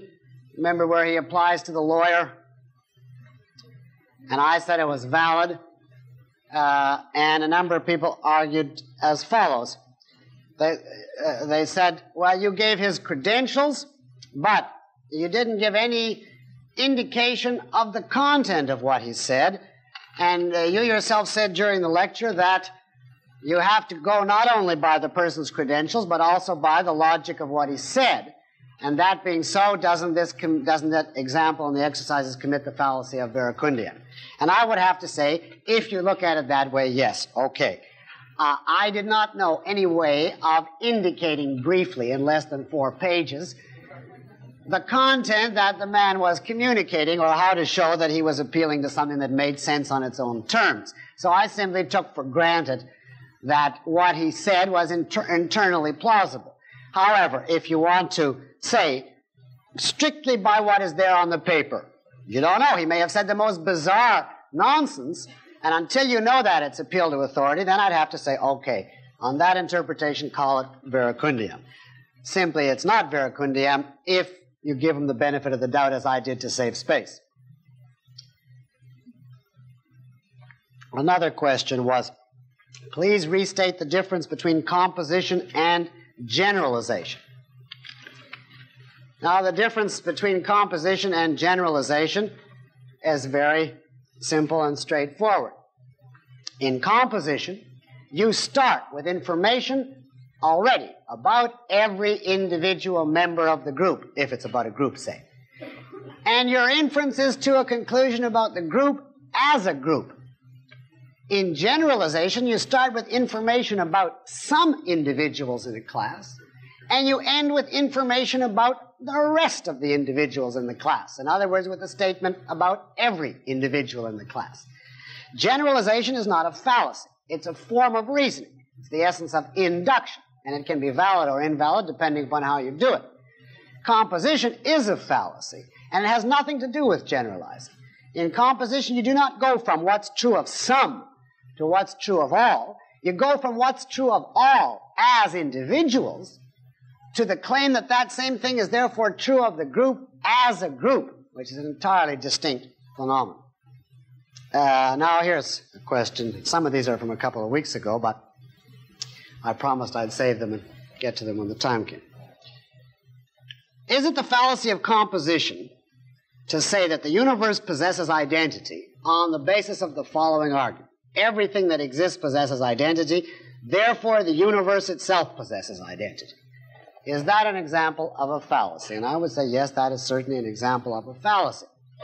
If you reason each individual element possesses identity, therefore the total does, as such you'd be subject to the fallacy of composition. Any argument which says, therefore the universe possesses identity, commits right away what fallacy? Fallacy of petitio, of begging the question. You cannot infer the law of identity from anything else because it's the basic law of logic on which all reasoning depends. The way you establish that the universe has identity is not by saying each part has identity, therefore the whole does, but by grasping Aristotle's point when he says that identity is inherent in being qua being. In other words, it is an axiom which is true of anything which exists by the sheer fact that it exists, whether it's a tiny, tiny subpart or the total whole. The same axiom applies. You don't infer the whole from the parts, whether you're talking on the level of the parts or of the whole. the same principle is true. Identity is applicable as a self-evident axiom because it's inherent in being qua being. Here's another one defending the lawyer, or saying that it was really Verecundian. This is from a couple weeks ago. Do you regard advertising as of basically undifferentiated products, for instance, cigarettes, deodorant, soap, etc., as necessarily illogical when they attempt to establish associations to their products? Now, I know I took a side swipe at advertising. This was in connection with populum, argumentum ad populum, so let me amend or correct that if it was misleading. I do not regard it as illogical or in any way a fallacy if the purpose of the ad is simply to make the product stand out and remind you of its existence. So if the idea is they emblazon the letters on the screen and have cavorting elephants or whatever, there is nothing in the world fallacious about that. The person is not attempting an argument and therefore can't commit a fallacy. It's just in the nature of a reminder. It becomes a fallacy when the person is trying to insinuate by his advertising an argument which he would not dream of stating explicitly, but which he's trying to get you to accept via emotional connotation.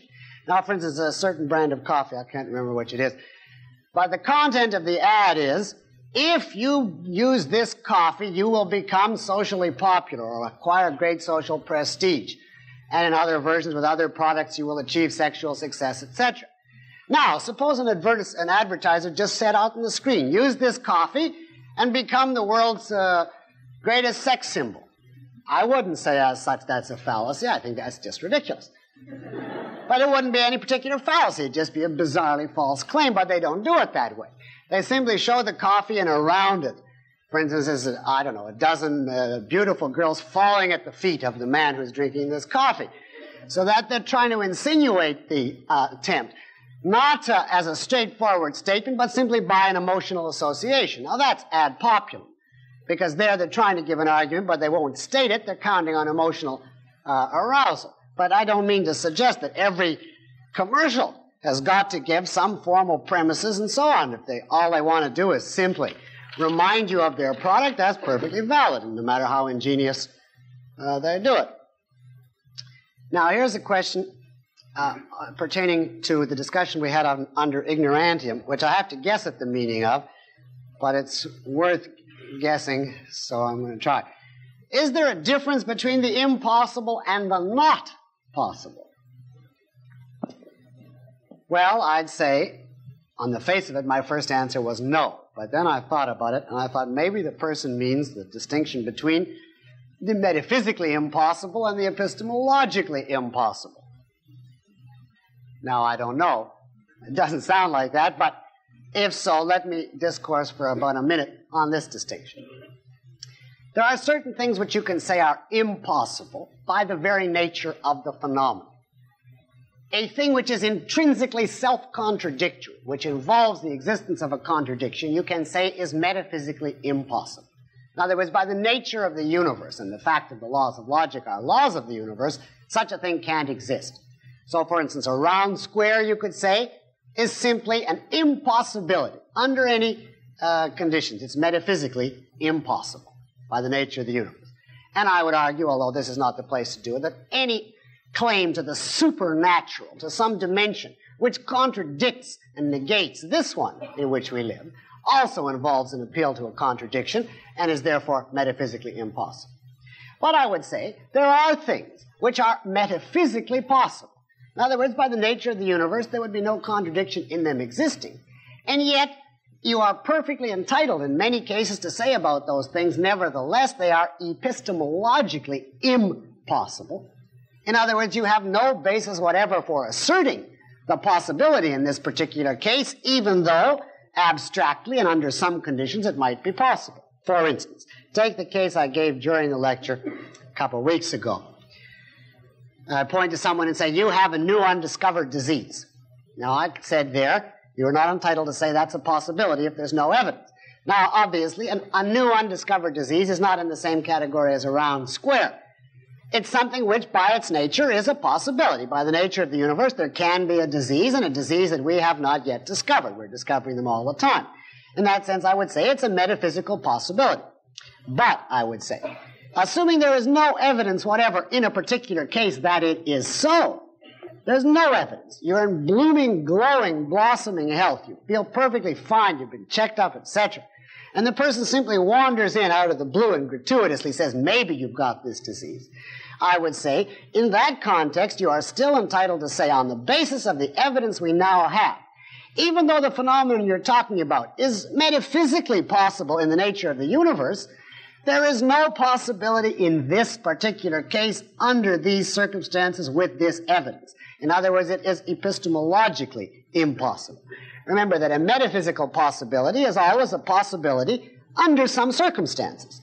Well, if in a particular case all of the evidence it points in one direction and there isn't a jot showing even a foothold of a straw of an inkling of a possibility, you are entitled to say, even if the phenomenon is not like a round square, it is impossible in this context. Now, maybe that's what the original questioner meant by the distinction between the impossible and the not possible, and if not, maybe this is illuminating just on its own terms. A couple more fast ones. Is JFK's ask not, you know that statement, ask not what your country can do for you, but what you can do for your country. Yes, I got that right. Is that an example of a false alternative? You bet. You have two choices. You serve the country serves you. And the idea of individual self-sustenance and independence is simply left out. Question. Many comedians rely on the use of informal fallacies for their humor. And then the questioner goes on to ask, is that okay? Certainly. You can commit fallacies all over the place if the idea is to make the audience laugh. Any pun, for instance, is an equivocation, and it's perfectly all right. It becomes significant to call it a fallacy only if you're trying to prove something. But if you're simply ridiculing something and using fallacy to expose it, there's nothing wrong with that. What else might I be able to get in briefly here? Would a non-objectivist logician define the fallacy of ignorantium the same way that I did? That altogether depends on which non-objectivist logician you are talking about. Ignorantium happens to be one of the fallacies which heavily is dependent upon a whole system of epistemology. And I will tell you perfectly openly that I gave you the objectivist interpretation of ignorantium, which varies what the proper interpretation is depending on your epistemology, your general theory of knowledge. Now, I have seen logicians, for instance, this is particularly true of modern ones, say that ignorantium is any case where you say, you can't show that it exists, therefore it doesn't. You can't show that it doesn't, therefore it does. In other words, they would consider the onus of proof principle, which I defended during the lecture, as an example of ignorantium. And they would say, if you reason, there is no proof that such and such exists, therefore it doesn't, you are guilty of ignorantium. Now, I think that is a fantastic interpretation of this fallacy, wipes out its entire basis, and gives you the onus of proving a negative, which I argued last time cannot, or 2 weeks ago, whenever it was, cannot be done. But yes, should tell you, so you won't be amazed if you read it, that ignorantium, you can get the most ignorant things presented in textbooks as examples of as the interpretation of ignorantium. And one last quick one, then we'll turn to the exercise. What led a logician like Aristotle to opt for the unmoved mover as opposed to eternal existence? I just simply want to say for the record, he believed, Aristotle, that the universe was eternal. None of the Greeks, not even Plato, believed that for some period of time there was nothing and suddenly it leaped into being. That is a Judaic and Christian idea, not a Greek idea. All the Greeks believed that the stuff, the material of the universe was eternal, and Aristotle certainly believed that also. His idea of God was not a creator who brought the universe into existence, but a mover who was responsible for keeping things in motion, which is a different proposition. It's also invalid, but he happened to believe that motion required an explanation. This was an error, but it was not the error of believing that the universe as a whole, as a total, requires an explanation. He, along with all the Greek philosophers, did say The universe is eternal. All right, now let us look at the homework that we had from last week. Now, to begin with, before we forget, there was one I dictated to you that I'd like to hear your analysis of. What happens every day is a usual event, but you remember this? But unusual events happen every day. Therefore, unusual events are usual events. What is the, and I told you that was equivocation. Where is the equivocation in that? Who sees an equivocation in that one? Yes, sir. Phrase happens every day. Yes, that's right. Explain it briefly. What is the... Well, happens every day means either a particular event happening on successive days, day 1 to 2, day 3. Right. Or it can mean a series of specific events, each one happening on only 8 days. That's exactly correct. The gentleman says, happens every day can either mean the same event happens on successive days. For instance, the sun rises on Monday, the sun rises on Tuesday, the sun rises on Wednesday. It happens every day. Or happens every day can mean a different event happens. One on Monday, a different one on Tuesday. For instance, the following are all unusual events. Let us say the birth of quadruplets, a rock slide, and a tidal wave. Now, I could say unusual events happen every day. On Monday, there was a rock slide. On Tuesday, there was a tidal wave. On Wednesday, there was the birth of quadruplets. There, the happens every day doesn't mean the same event occurs Monday, Tuesday, Wednesday. It means one event occurs Monday, a different one occurs Tuesday, a different one occurs Wednesday. So it's an obvious equivocation.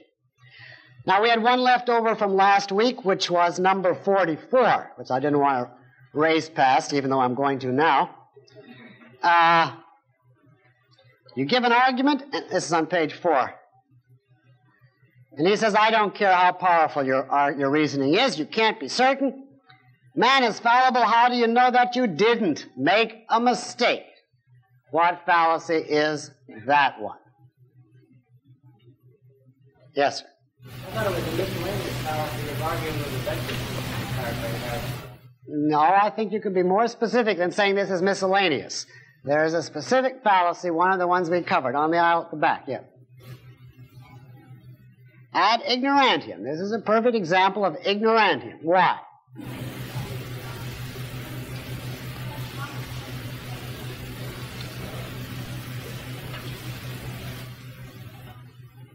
Exactly right. He's demanding that you prove a negative. You've given an argument. He doesn't come and say there's anything wrong with your argument. He simply says, I claim you made a mistake, or maybe you made a mistake. Now prove that you did not. You ask him what mistake? He says, I don't know what mistake. It's up to you to show that you didn't commit an undefined mistake for which there is no evidence. Now, there's a clear case that simply can't be done. You cannot prove a negative. You say to him, well, do you think I've committed equivocation? If so, where? Show me and I'll show you where you're wrong. Oh, no, he says, I got nothing to say positively. I just say maybe you made a mistake. Now go and show you didn't. It's an obvious impossibility to request to prove a negative. And it does not follow from the fact that man is fallible. From the fact that man is fallible, you conclude only what? It's possible under some circumstances for men to make mistakes. But if you've just given a good argument and he can't say a word about what's wrong with it, you have given good reason to believe that under these circumstances, your argument is okay. Fallibility does not mean you can never be sure. Fallibility means you have to have an argument in order to be sure. All right, let us turn now to the ones that were specifically assigned for this week. And I believe the first on page 1, it is page 1, isn't it? Yes. Number 2, taken from John Stuart Mill. Each person's happiness is a good to that person, and the general happiness, therefore, is a good to the aggregate, to the group as a group. Yes. You say composition. I agree. Why? Starting out with the particular, each person's happiness, and then we go into the group, aggregate of all. Yes, you say you're starting off with the particular, each person's happiness. It's true of each person as an individual, he says, and we don't have to argue with that point here. And he concludes, therefore, the good of the whole is of value to the whole as a whole. Now that is a clear case of composition. Now to anybody who has difficulty distinguishing composition from generalization, I'll make up a different case that would be generalization. If the person argued like this, Mr. A's happiness is of value to him, Mr. B's happiness is of value to him, Mr. C's is to him, etc. And at a certain point stopped and then said, I generalize. Every individual's happiness is a good to him. That would be generalizing. And it might be valid or invalid depending upon the argument. I think in this case it would be invalid generalizing. Because I think there are people who don't regard their happiness as a value. But that's a separate question. In this case, he is not generalizing. His premise is everybody values his own happiness. That's already a general proposition. And the error is going from what's true of an individual as an individual to the utterly fallacious conclusion that therefore the group as a group must place the group's welfare, which is a pure case of composition. Number 5. The American people are fundamentally opposed to violence, etc. The weathermen, and there, of course, I don't have in mind meteorologists, are Americans, and therefore they are champions of law and order. What is that? Yes, sir.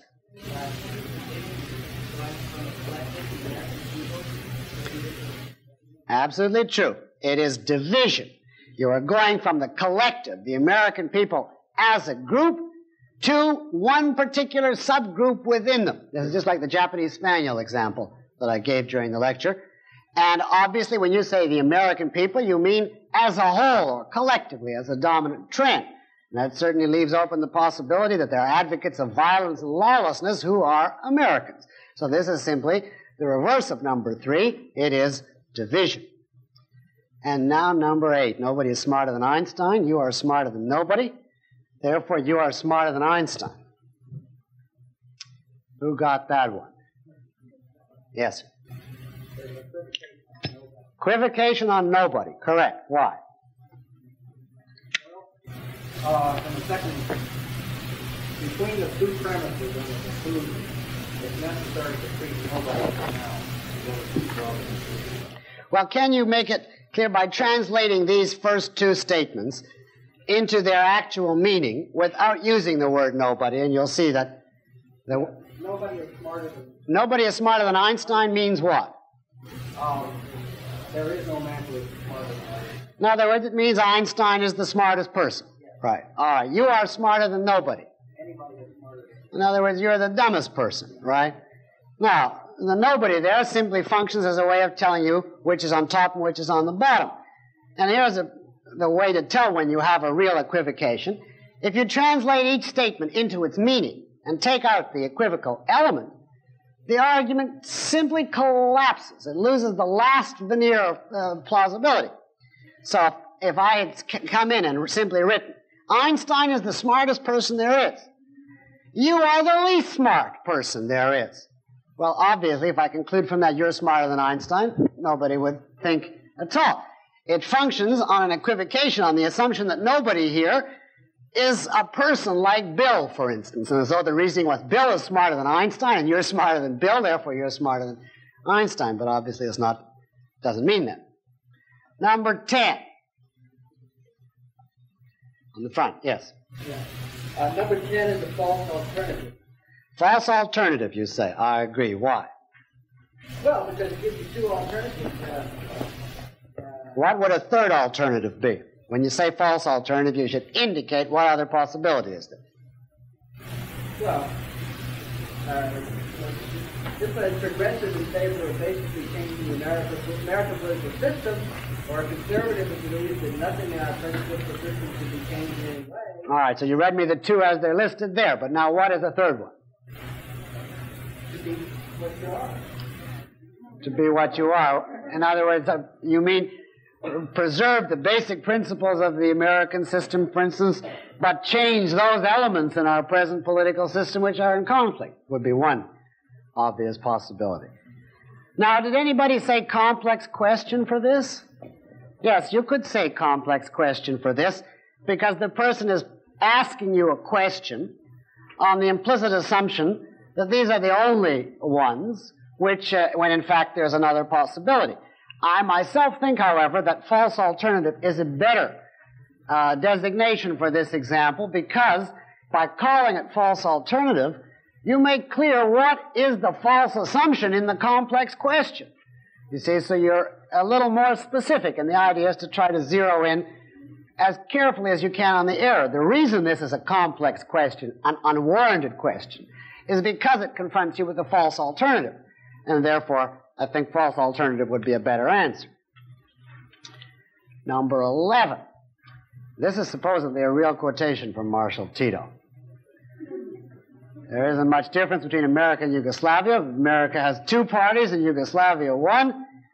A difference of only 1 party. And what's that in the scheme of things? What did you get for this? This lady, yes. Use a neglected aspect. Yes, I would certainly accept that. Why? Well, that's one aspect that Yugoslavia is a dictatorship. Yes, you could certainly say that. He left out one aspect, that Yugoslavia is a dictatorship, and everything, therefore, that is involved in there being one political party is against 2, totalitarian rule and censorship and all the rest of it. So in that sense, it's obviously seizing some one fact out of context as though it has no other implications. Yes, in the front.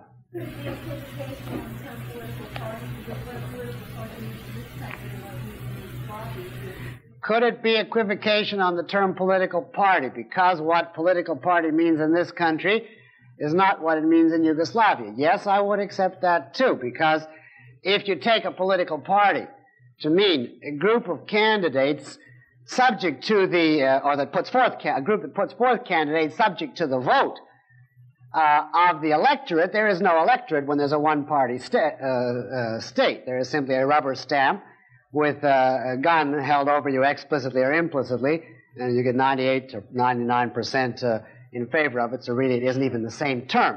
But in a broad sense, if you mean by political party simply a group of men that put forth the individuals that hold governmental positions, in that broad sense, you could say it's not equivocal.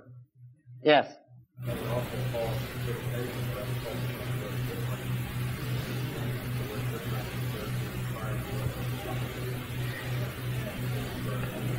You want to suggest that it's equivocation on the word difference, because difference in the first means the difference between the whole countries, and in the second it means only the difference between 2 and 1 parties. I don't think that would be valid, because the argument doesn't hinge on that. If all he meant by different is simply not the same, without committing himself to what extent the difference was, the essential fallacy would still remain. Let us look at number 12.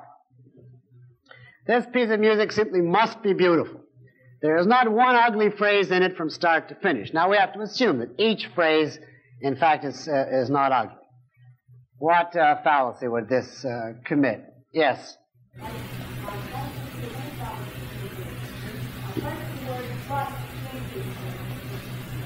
No, you say there's no fallacy unless the word but changes something. I didn't mean the word but to change anything.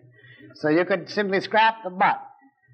Now you have to figure out what this thing is saying. It's saying he's heard this piece. And each phrase, let us say by a phrase he means like a passage of 4 or 5 notes. He heard each phrase separately. Let us say he heard Monday, 1 phrase, and it sounds terrific. And then Tuesday he heard the second phrase, 5 or 6 notes, and it sounds lovely. And Wednesday he heard, and so on. And he went through the whole concerto, let us say that way, if it's a concerto. At the end he says, well, each phrase by itself sounds lovely. Therefore, I conclude the concerto as a whole is lovely. There is a definite fallacy involved in there. Yes?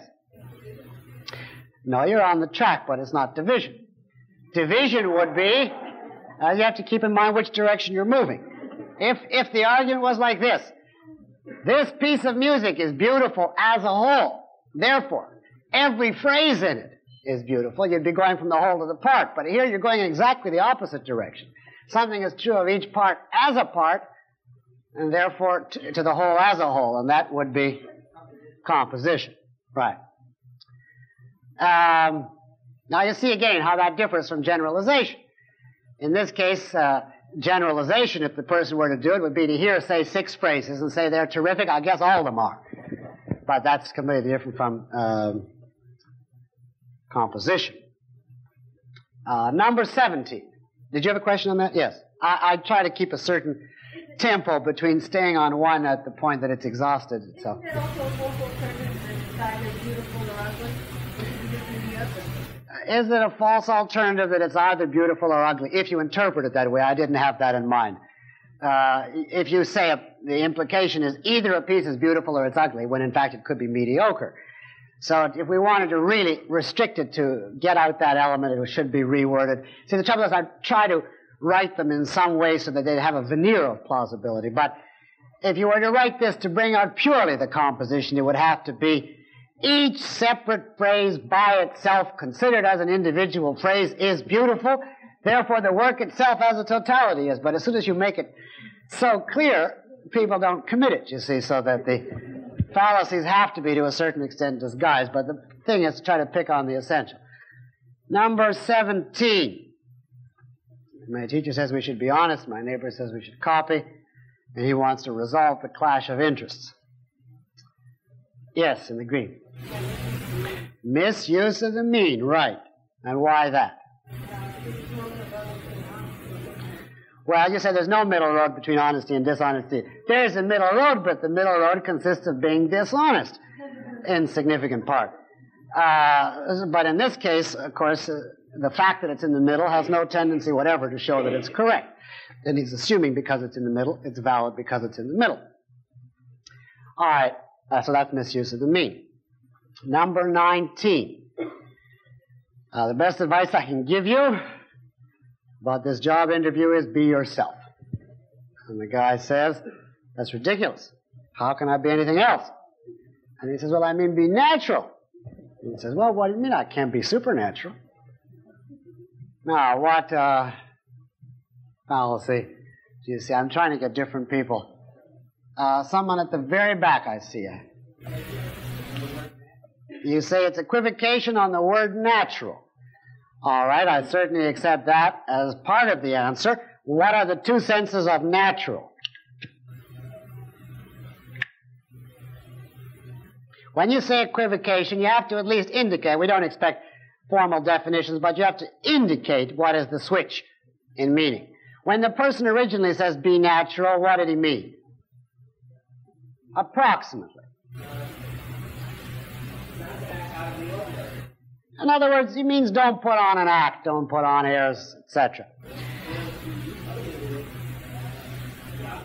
And the other meaning is the opposite of supernatural. Now, when he told him be natural, he did not mean don't become part of another dimension, which is how this person interpreted him, and consequently it's equivocation. Did anybody spot another equivocation in this same argument? Because it has two. Yes?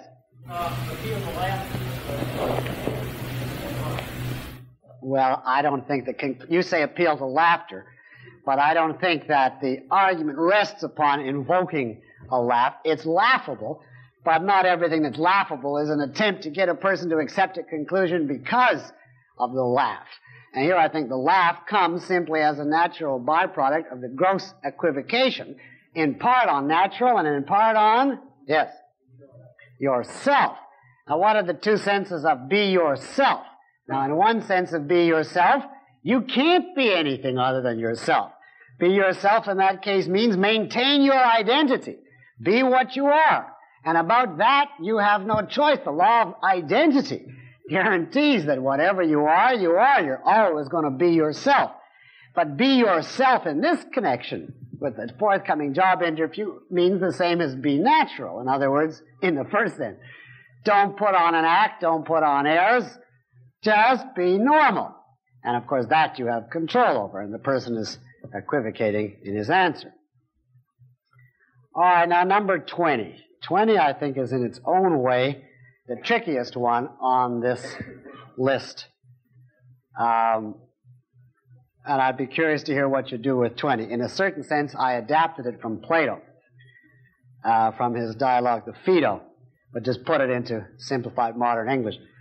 Who saw a fallacy in 20? Now, on the face of it, looks like a plausible argument. Something can't become nothing. The soul is something. And let's here not quibble over soul. Let's say he means by soul something perfectly reputable, like the faculty of consciousness and so on. He doesn't mean a mystical entity, so we won't quibble over that. So the soul is something, therefore it can't become nothing. And if it can't become nothing, it'll always exist, so therefore it's immortal. There's two tight lines proving the immortality of the soul. Now, what is wrong with this? Someone that hasn't had a chance before? Yes. You say it's equivocation. On what? Equivocation on something. Yes, I agree with that. What is the two senses of something? In the first statement, you say something refers to an entity, a tangible thing, like an apple, etc. And in the second statement, when you say the soul is something, you are not committed to the fact that the soul is a substantial entity, right? When you say something cannot become nothing, you do not mean validly that a faculty or capacity can't go out of existence. It certainly can. For instance, if you have the faculty of vision, it's something. But if you become blinded, that faculty has vanished. It disappeared. That doesn't violate the law that something can't become nothing, because something can't become nothing means an entity, a substance. Something made of ingredients, a stuff, can't suddenly vanish into nothing. But a particular configuration of some things, which give rise to a capacity, can certainly change their configuration, resulting in the capacity vanishing. And in that sense, certainly something can become nothing, in that sense of something. Now, if the soul is in fact, as according to objectivism it is, a faculty of a living organism, then, under certain conditions, that faculty no longer exists. So it's in a play on something. Did anybody see something else wrong with this? Even let's suppose the soul were a substantial entity, like an apple.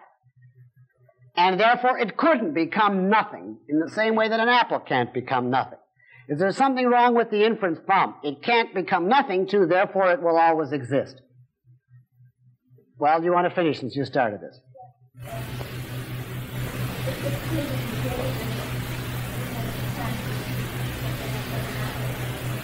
So what would you call this? I guess a relevant conclusion, an unwarranted non sequitur, even from it can't become nothing. Because look, an apple can't become nothing. Can I conclude from that, therefore the apple will always exist? Obviously not. Those are not the only possibilities, because the apple can disintegrate into its constituents. So that it's not the case that something has become literally nothing, but on the other hand, the apple as an apple has gone. And therefore, it is an irrelevant conclusion, a non sequitur. Or you might argue a false alternative, as though the only choice is the thing remains intact or becomes zero, when in fact it could disintegrate into its component. So this one, which I was kind of pleased with, I thought it had a glow of plausibility to it, actually is hopeless. Number 21, after the Admiral read his young son a story, he was tucked into his crib with his favorite teddy bear. Now that we don't need to spend any time on. Yes, amphibole. Right, who was tucked in? The young son or the Admiral? Presumably they meant the young son. 22. This is a subject for a research project to be endowed by the Ford Foundation. Do the creatures who live in UFOs employ ESP? Yes.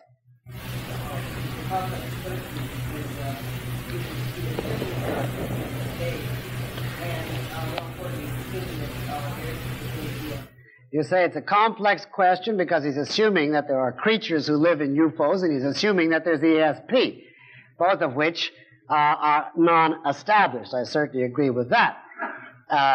In fact, I consider it whether there are UFOs as such, unless you simply mean by unidentified flying object literally that.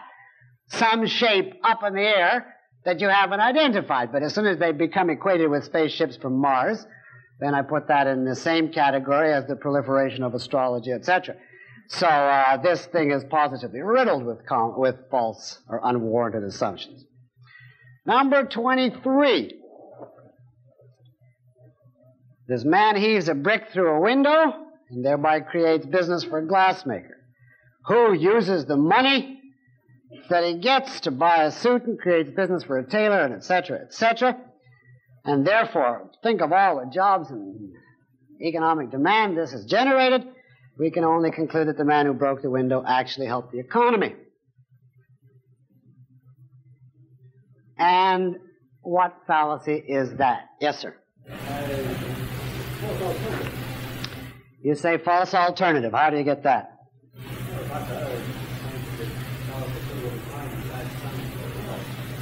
Oh, you say he doesn't have to spend his money for the window, but I don't think that is essential to interpreting this fallacy, because it says the glassmaker will be able to buy, for instance, a suit. So we're simply taking it as a pattern.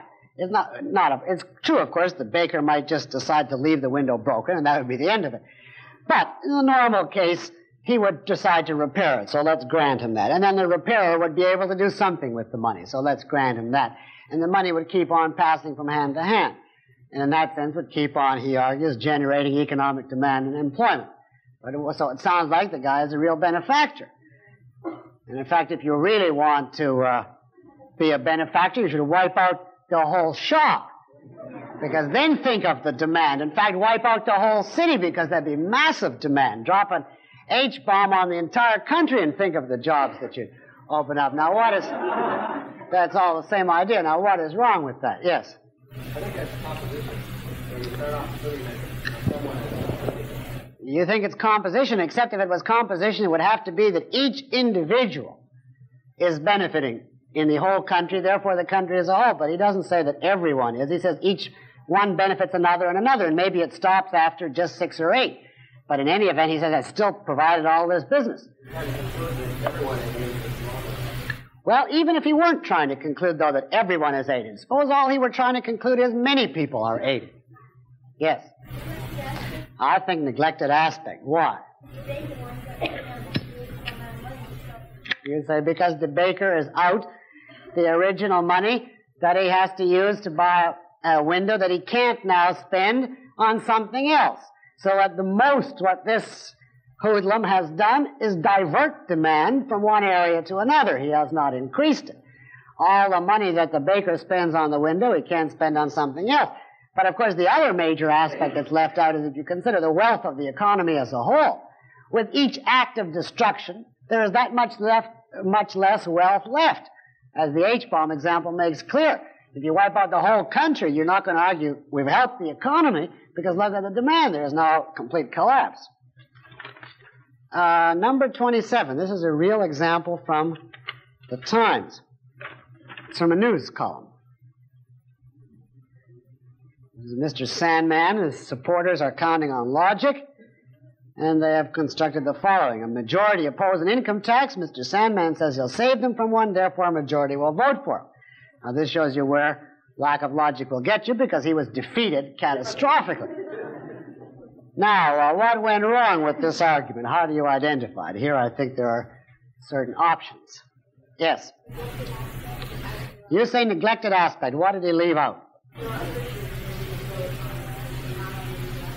You say, well, first of all, there are other issues on which you would vote, and how do you decide that? How does he know that the position on an income tax is the central issue which is going to determine their vote? And so he certainly neglected that fact. Is there any other fact that was neglected here? Even assume that the people in New Jersey during this election were prepared to vote exclusively on the basis of the income tax. What other issue might come up? Yes?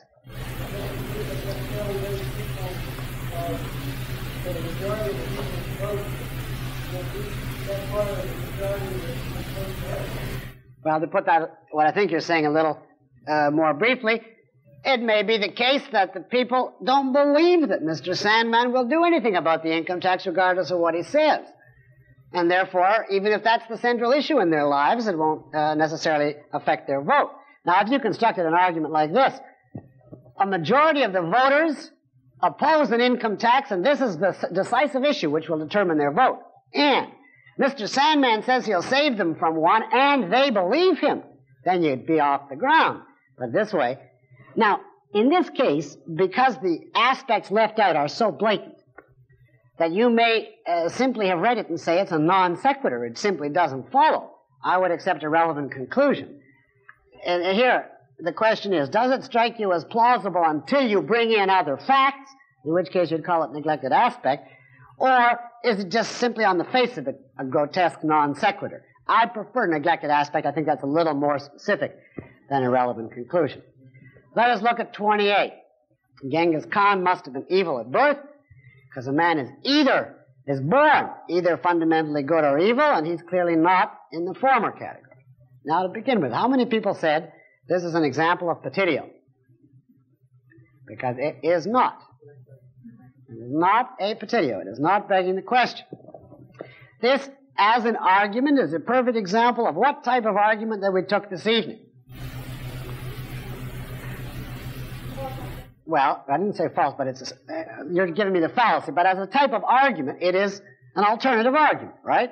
There's no begging the question. One premise tells you he's either good or evil, as obviously strong alternation. And then it says he's clearly not good, and therefore he must be evil. That's a perfect little alternative argument. Strong alternative premise, and it's perfectly valid in the sense that the conclusion follows from the premise, and the only thing wrong with it is, as you suggested, the premise is a false alternative. What is a third possibility beside being born fundamentally good or fundamentally evil? Pardon? Supposing you're born neither. Supposing you're born simply tabula rasa. You're born blank. You're born without any moral character or tendency at all. And then you become good or evil depending upon the decisions you make and the conclusions you come to in the course of living. Well, in that case, there's a third alternative, so the thing is clearly false alternative. Number 30. Communism and capitalism are both radical, and the way out is the mixed economy. At the very back, yes. You say middle of the road, but what's that called?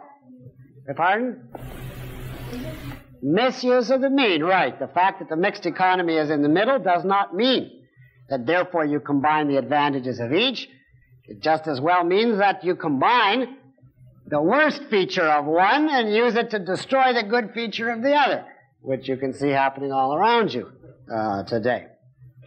31. Everybody wants the same thing, strength. Napoleon wanted a strong army, Adam Smith a strong economy, Aristotle strong arguments, my senator strong liquor. So they all want strength. What is this one? Yes? It's equivocation. Equivocation. On the word strength. On the word strong or strength. And in what, how many different senses is the word used in this argument? Several. Several is a safe, non-committal answer. Well, tell me the ones that you see. What does strong mean in connection with an army? Now, again, you don't have to give me a technical definition, but approximately. Strong armies are powerful. Physically powerful, numerous, lots of weapons, etc. What does a strong economy mean? A healthy economy. Healthy, productive, abundant. What does strong argument mean? Doesn't mean there's a lot of soldiers behind it, right? No. Logical, convincing. What does strong liquor mean?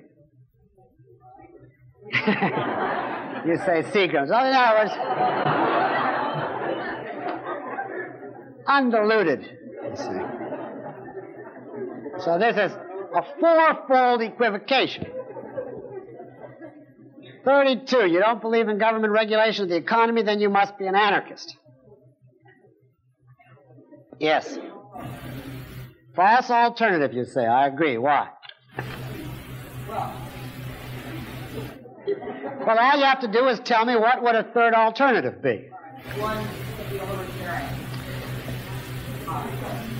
In other words, one can believe that there shouldn't be government regulation or anarchism, but that you can have a government which protects individual rights, which has certain specific functions, but does not, one of its functions does not consist of regulating the economy.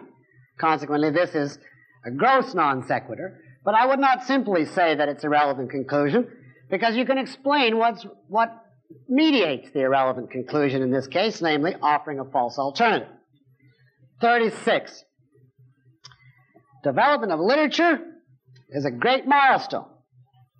Mein Kampf was one of the most widely read books in world literature, and therefore it must have been a milestone in civilization. What is that one? Yes? division. What's true of literature as a phenomenon, collectively, does not necessarily mean it's true of each individual work as an individual. Therefore, that's obviously division. 38.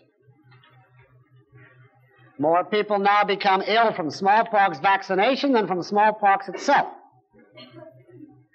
Therefore, let's get rid of vaccination. What is this? Yes. Neglected aspect. What is being neglected? Yes, what's being neglected is the fact that the reason that so few people get ill from smallpox is because of the vaccination. And consequently, they simply take the fact, ignoring its cause. 39. The man says it's impossible to be perfect. On the other hand, people shouldn't be depraved. Let's be moderate morally. You know, we're all gray. Nobody is morally black or white. At the very back, yes. Certainly misuse of the mean, the assumption that a moderate position is desirable because it's moderate. Could you call it anything else? What about the part that says nobody is black or white? Yes. You say it's stolen concept, and you're referring to Miss Rand's point that to form the concept of gray morally, you have to have black and white. That's certainly true, but I was thinking of a simpler one. That is a cliche. Nobody is black or white. A completely unjustified cliche. And if you know anything about world history, there's a considerable number of morally black people. And presumably, if you are intellectually honest, that in objectivist terms is all that's required for you to be morally white. It doesn't mean moral perfection that you have to be omniscient or infallible. So in that sense, this whole cliche is simply wrong. 41. It's how evil slavery is in Russia. Therefore, he's going to quit going to college where he's a slave to lectures, studying, exams, and so on. What is the fallacy here on the aisle? Yes. Equivocation on slave or slavery, and what are the two usages?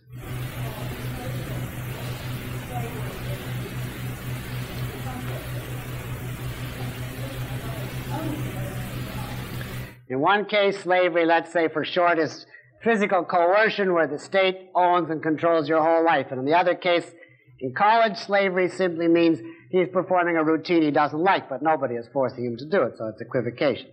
Now let me do a few here to see if we can get finished.